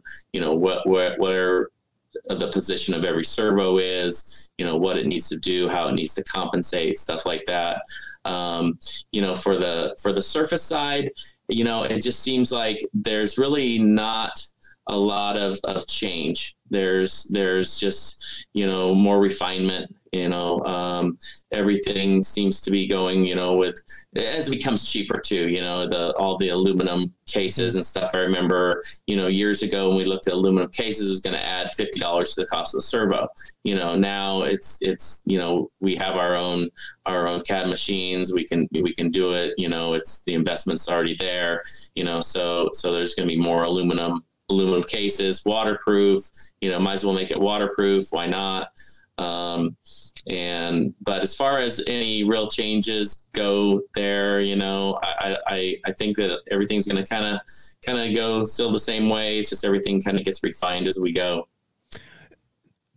I was like, are these servos fully waterproof? I mean, I've taken my trail truck into some deep water. I always wonder why we didn't do that in the 8 scale side. Is it just more money to make them waterproof, or what is it? To be fully waterproof. So now most of the servos are what we consider splash proof. Okay. So they're going to have O-rings throughout the case. But as you introduce pressure, that's where, you have to have everything sealed up, especially like where the wire comes out. In most cases, your servos are going to be able to, be splashed upon. And then when we did come out with our first original waterproof servos, there are ratings. There's a specific IP rating. So our servos are IP67, meaning that they can be in a meter of water for 30 minutes. Okay. Got you. So yeah, we brought like a fish tank, and we had them underneath the water moving around and stuff like that when we were at our show. I remember when we were debuting them. But there are some servos that say they're waterproof. But unless they say it's IP67, then that's not, or IP68. We have some, like I said, this is this big giant guy. This is IP68. So it can go up to like 100 meters or something like that. It might be even more than that. But we do offer waterproof servos and an analog, like high torque, like called the 646 WP, which is like a 645 in a waterproof case. We also have the smaller one, the HS 5086, which is like for the smaller, like 1/16 scale guys, like the little crawler guys. There's the D956, which is like our D954, which is similar to 7955 is the closest thing as far as performance goes. 400 ounces of torque, steel gear, heatsink case. Those would be good for the crawlers and stuff like that, where you're gonna get them wet. You're gonna drive them through water. Awesome, man. Hey, servos are, like, I'm not gonna lie, it's so easy now with servos. I remember that used to be such a big headache back in the day, but I mean, the technology is so not just with you guys, but just with servos, period. But if people knew the heartache that we had to go through back in the day compared to now, they would have quit racing a long time ago. It's awesome to see. I never would have thought I'd be interviewing the guy from Hitec ever in life, so that's cool for me. That's great. I'm really happy to be here. It was fun chatting with you. And, it's been a great conversation. Yeah, I learned a lot. No, I appreciate it, and you know, I'm gonna get out there. I'll definitely get back out there as we're able to travel again. Mm-hmm. You know, that's the thing. Is it was just a crazy world for the last year and a half, and you know, I'm looking forward to getting back out there, and if you know there's some events that I can drive to or something like that, then maybe we'll get to hook up. Sure, man. Sure. I think that'd be cool. I'm sure we have a lot of stories to talk and tell about. That'd be awesome. All right. For anybody interested in possibly getting some high-tech equipment or being a part of the team, I know you said this already, but they can contact, obviously, Mike Walker, probably on the East Coast area. He's kind of dealing with that. Can they contact you or yeah, certainly. So, my email is mikem@hitecrcd.com. Send me a resume. And then, like I said, we do have, kind of team managers that manage certain areas and stuff. And maybe it's something where you're in an area that we don't really have anybody, and that's a role you'd be interested in. And like I said, it's all about the people. It's all about family. Yeah. Hitec's really, got a big family, and we treat our customers that way. And so that's really kind of what sets us apart. And we're always looking for good people to help represent. And so if it's something, you feel you could help represent for Hitec, send me a resume and we can go from there. There you go, people. Also, if you guys are interested in just purchasing some of these servos or their charger, which is really badass. Yeah. You can go to hitecrc.com and where to buy, and you can find all their, I believe, A-Main, Servo City. It's a bunch of different websites you guys have there that you can purchase from there. And just give them a check. I know for a lot of new people that are coming into the hobby, they may not know who Hitec is, but I'm telling you, it's all I used to run back in the day when I was racing hardcore. So awesome, man. Thank you for coming on. Thank you guys for supporting the podcast too. I appreciate that. And we're happy to. Yeah, we should do this again, like maybe in a few months, and just see what's going on. And I don't know, maybe we'll see what happens, man. I appreciate it. Cool. Yeah, no, I appreciate it too. Well, all right, Mike, thank you for your time. Remember, guys, if you are interested in anything Hitec, hit up Mike Walk on the East Coast. What was the guy on the West Coast too? Brian Wright. Brian Wright. If you feel that you might want to be a team rep for them, hit them up. If you're the right person, if you fit into their family, there you go. It'll probably be the last servo you ever buy because you won't get any more. Trust me. Mike, you have a good one. Thank you for your time. We look forward to whatever Hitec comes out with in the next few months or by the end of the year. Hopefully we get to meet at a race one time and have a frosty beverage and talk RC. Good. Maybe you let me drive your fifth scale. Then I would definitely. I need to drive it first. I know they're so expensive. They're cool. What was it again? You got It's the Spec 5. So it's nice is that it's like everything's all like a spec class. So you're limited to what you can have. So I don't have to worry about getting outspent. Oh, what company makes that? FG. Okay. So FG is the spec class. That might be the class I have to run. Thank you for your time. You're welcome. Yeah, man, you have a good weekend, and hopefully you get back out there and get into these shows because I know. Like for me, that's something I enjoy is getting out and being around people. Yeah, and getting out of the office is a good thing too. Oh man, I'm glad I got to know you as well. Mike said you was cool, and he was right. So all right, thank you for your man. I really appreciate it. Cool, man. Have a good one. All right, take care. Bye. Sun City RC Raceway, the home of El Paso's world-famous motocross-inspired 8-scale off-road track. The Showers family has over 20 years experience creating one of the premier tracks in the USA.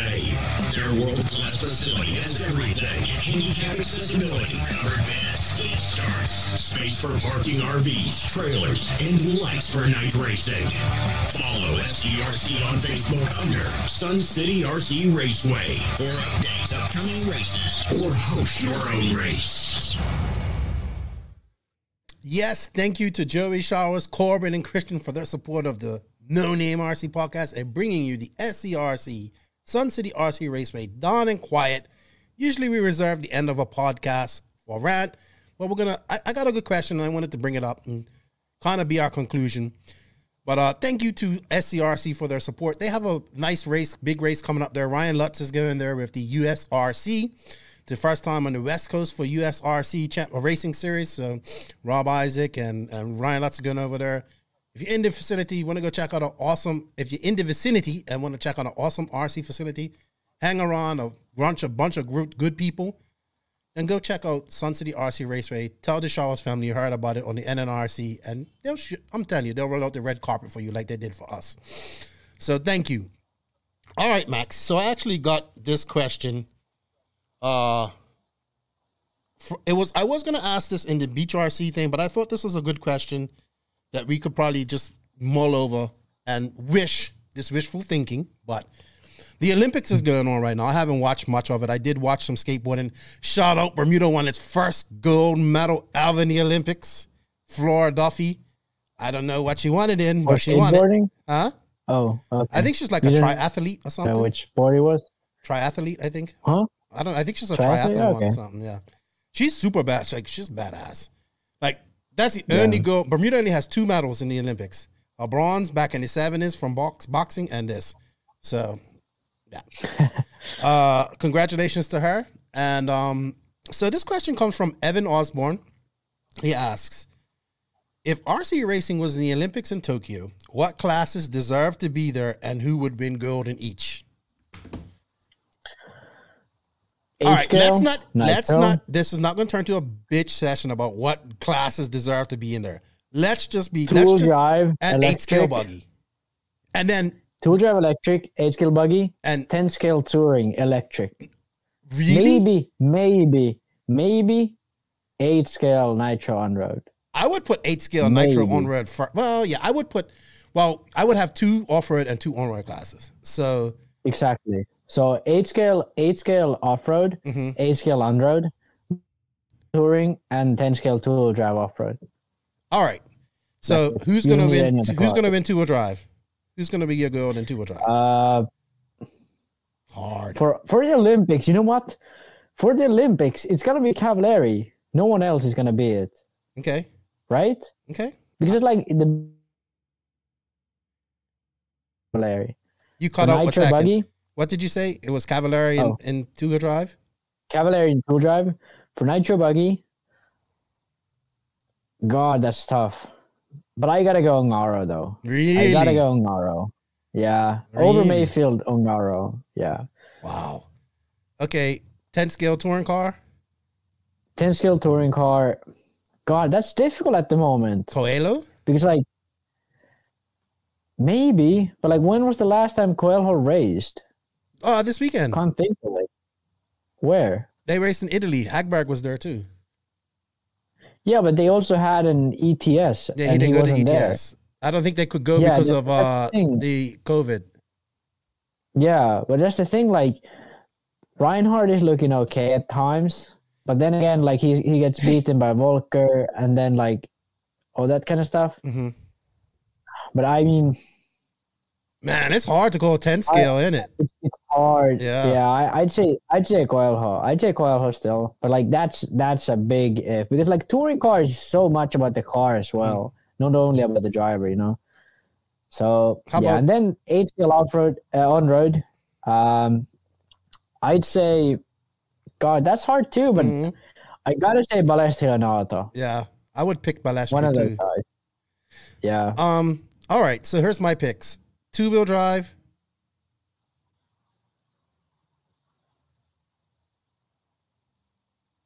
I don't know. I'm I want to say the GOAT. I want to say the GOAT, but I kind of want to say Fend.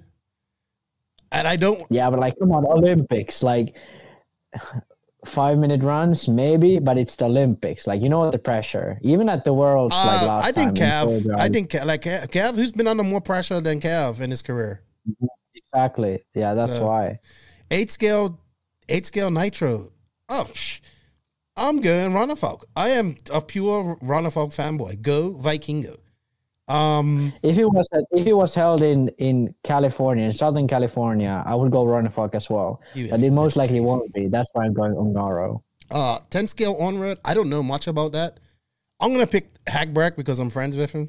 But maybe Hagberg when he was younger. Yeah. Oh yeah. No but doubt. if it came down I to me, feel like he sort of transitioned a bit. He is still a good driver, no doubt, but he isn't that I'm winning the world's type of driver. right? He is very talented, but he has to work. I think he even explained. He'll tell you that I have to work harder than like a Coelho or something like that. You know? Yeah. So, but I mean, I like Reinhardt and Volker and all those guys are fast. So it'd be hard to call that. Touring is the hardest one to pick. And 8-scale on-road, I can't go wrong with Balestri. I don't really know. If Coelho was running 8-scale again, maybe I would pick him. Be good. But I'd still like, I think Nato is really good. He just needs to get it. It gets like to keep the car running. For it'll be in Japan, so it'd be home turf for him. Oh, yeah. I mean, yeah, then Nato, no doubt. Yeah. Nato is my pick. Yeah. Wow. You but can pick let's just think about this, because you said motorsports will never be on the Olympics. Skateboarding's in the Olympics, dude, and people never thought that would be there. I was watching that the other day, and I was just like, wow. This went from get the fuck off the sidewalks and putting things up and being banned and this devil worshiping heathenistic type of, sport back in the 80s and the 90s to like being in the Olympics. But you know why they got into the Olympics? Because it's very I believe mainstream. The only reason it is, but I believe the only reason why they did was because of snowboarding is already in the Olympics. If snowboarding wasn't added first, skateboarding would still be lacking. They wouldn't be in the Olympics. So there's like nothing to drag RC in. There's not even any full scale like racing in there. So like that would need to happen first before RC could get in. I don't even want the Olympics. I just want to get on Netflix most obscure sports documentary. What's so small? We can't even get on that. That's bad. We are too obscure for a Netflix documentary called Obscure Sports. Yeah, it's no shit. It's no. I was just having this conversation with a guy today. I said, "Do you realize how small RC racing is in the big picture of RC?" Yeah. And how we think it's so big because we think it's big because it's our world. Yeah. Like last few months, I've started to realize how freaking big bashing is and how freaking small racing actually is. Even in Finland, there's like thousands of cars, like probably like 10,000 RC like cars, like Traxxas or Arma, RTR cars, like over 10,000 easy in only Finland, where there's 5 million people. But like racing drivers, there's probably a few hundred at best. Yeah, I mean, just look at. I don't know, but it's a pipe dream. Wouldn't it be so cool, like 50 years from now, like RC racing's on the Olympics, and be like, I'll be probably dead. I'll be like 90. I'm like, Max, you said it would never be on there. You'd be like Yoda. Yeah. You'd be talking all backwards. See, RC in the Olympics it is. Wrong you was, Max. Wrong you was. Weak with the force you are. I don't know. What do you guys think? Don't want RC to be in the Olympics. You know what? Just to not see I think that's enough. But I thought that was a great question. We can always dream. The Olympics, I would never see in my lifetime. I'm just hoping, like I said, I was hoping to get on Red Bull TV or Monster TV, or just give us. Even that will be amazing. Give us 10 minutes on the most obscure sports in the world. Because we obscure. We don't want to agree. We don't want to think like that, but we are. What do you guys think? What do you listeners think? Do you think what classes and who would win gold? Well, let's just say the classes. Let's say 2-wheel drive, 8-scale nitro, 10-scale on-road, 10-scale touring car on-road, and 8-scale fuel, like nitro off-road. So, yeah. I think you said off-road twice, but on-road I think that's your... Okay, I did? Okay, I'm confused. I'm always confused. I think that's... And tell us who you think will win gold. Do you agree with us? I got Cav, and I got Cav, Runafalk, Hagbard, and Balastri. Max has Cav, Ongaro, Coelho, and Balestri. You picked Nato. So Nato, yeah. Nato. I'm sorry, I said it wrong. I said Nato. It's Nato. All right, man. All right, Max. You know what? It was fun catching up with you. My birthday is this week. Yeah. I'm supposed to have a live. How old? You're 40? I go 43. 43. Wow. Yeah, I'm getting old. I'm 7 years from 50. This RC stuff stressing me out. You're almost at half point of life. Have you thought about that? Yeah, I still got 7 years to go to make it to that. So anything can happen. We said this was going to be a short podcast, but it's been an hour and 50 minutes. No, yeah, I mean, anyway, we always do this. You know what? We always go way too long. Thank you, Max, for your time. Thank you, everybody, for tuning in. We greatly appreciate it. We can't do any of this without you guys. All the support. It's almost been 3 years we've been doing this. It's crazy to think that we've been doing this 136 episodes in. Well, not more than that. Well, 136 episodes in. It's truly awesome. I'm enjoying. I had a great time. This actually took my mind away from all the drama that's going on this week, this last couple of days. I'm having fun. Thank you, Max, for your time. Thank you, everybody. Thank you to the patrons. We can't do it without you guys. Thank you to everybody just showing some love to the sponsors like Manscaped. Getting in there, getting your grooming stuff in. I know you guys out there manscaping. That's what I'm talking about. And, yeah, just thank you, man. You know what? Thank you to all of our awesome sponsors. They are Mayako, Beach RC, TNR Fuels, Hitec RC, Tekno RC, JQ Racing, Sun City RC Raceway, Lugs Racing Tires, Manscaped.com, Papa Willie's Traction Tonic, our new sponsor, Donathan RC. Go and get your cables. Use that coupon code. Racecraft USA, we got a 10% coupon code for them. RCGP, House of RC, Maxis from the ground up. Thank you to everybody that's made this possible over the last 2.5 years, 2 years, 8 months. We're going on 3 years here, and we're going on strong. So thank you. Let's keep this ball running. I would love to get to another race this year. I don't know if it's going to happen. It might. Max, what's your plans for this weekend? Racing if it's raining, but it's raining, so you're not racing, because I thought all Europeans raced in rain, but obviously Finnish people don't. Yeah, I mean, most likely no racing due to the rain. Racing, then just chilling, taking a weekend off from just chilling probably. I've been like racing or practicing every single weekend or doing something. I've been sort of weirdly busy in the last few weeks. But yeah, now I'm just trying to take a weekend off. I enjoy it if we can. If it's a race, then I'll be ready to go, no doubt. But yeah, I'm kind of already hoping though that it'll be canceled, because I don't want to go to watch the rain. That's the worst.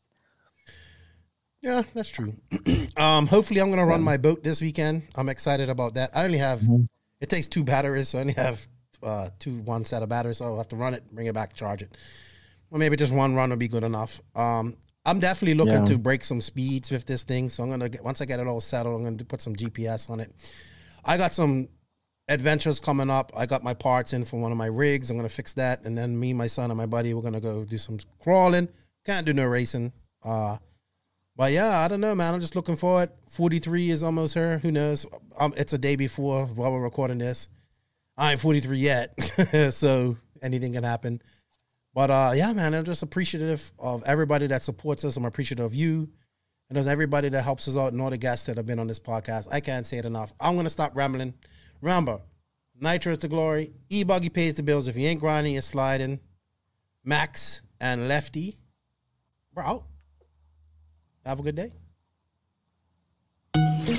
Thank you for listening to the No Name RC podcast. We greatly appreciate all the support and love from you, the listeners. Without all of you, none of this is possible. Special thanks to our patrons on Patreon. If you wish to support the podcast further, you can at patreon.com/NNRC podcast. As a patron, you will receive early releases, special content, and Patreon-only giveaways. Also, please follow us on Facebook, Instagram, and our website, www.nnrcpodcast.com. Remember, Nitro is the glory, but E-Buggy pays the bills. If you aren't having fun, it doesn't make sense. And if you ain't grinding, you're sliding. Lefty out. Nitro is the glory. Nitro is the glory. Nitro is the glory.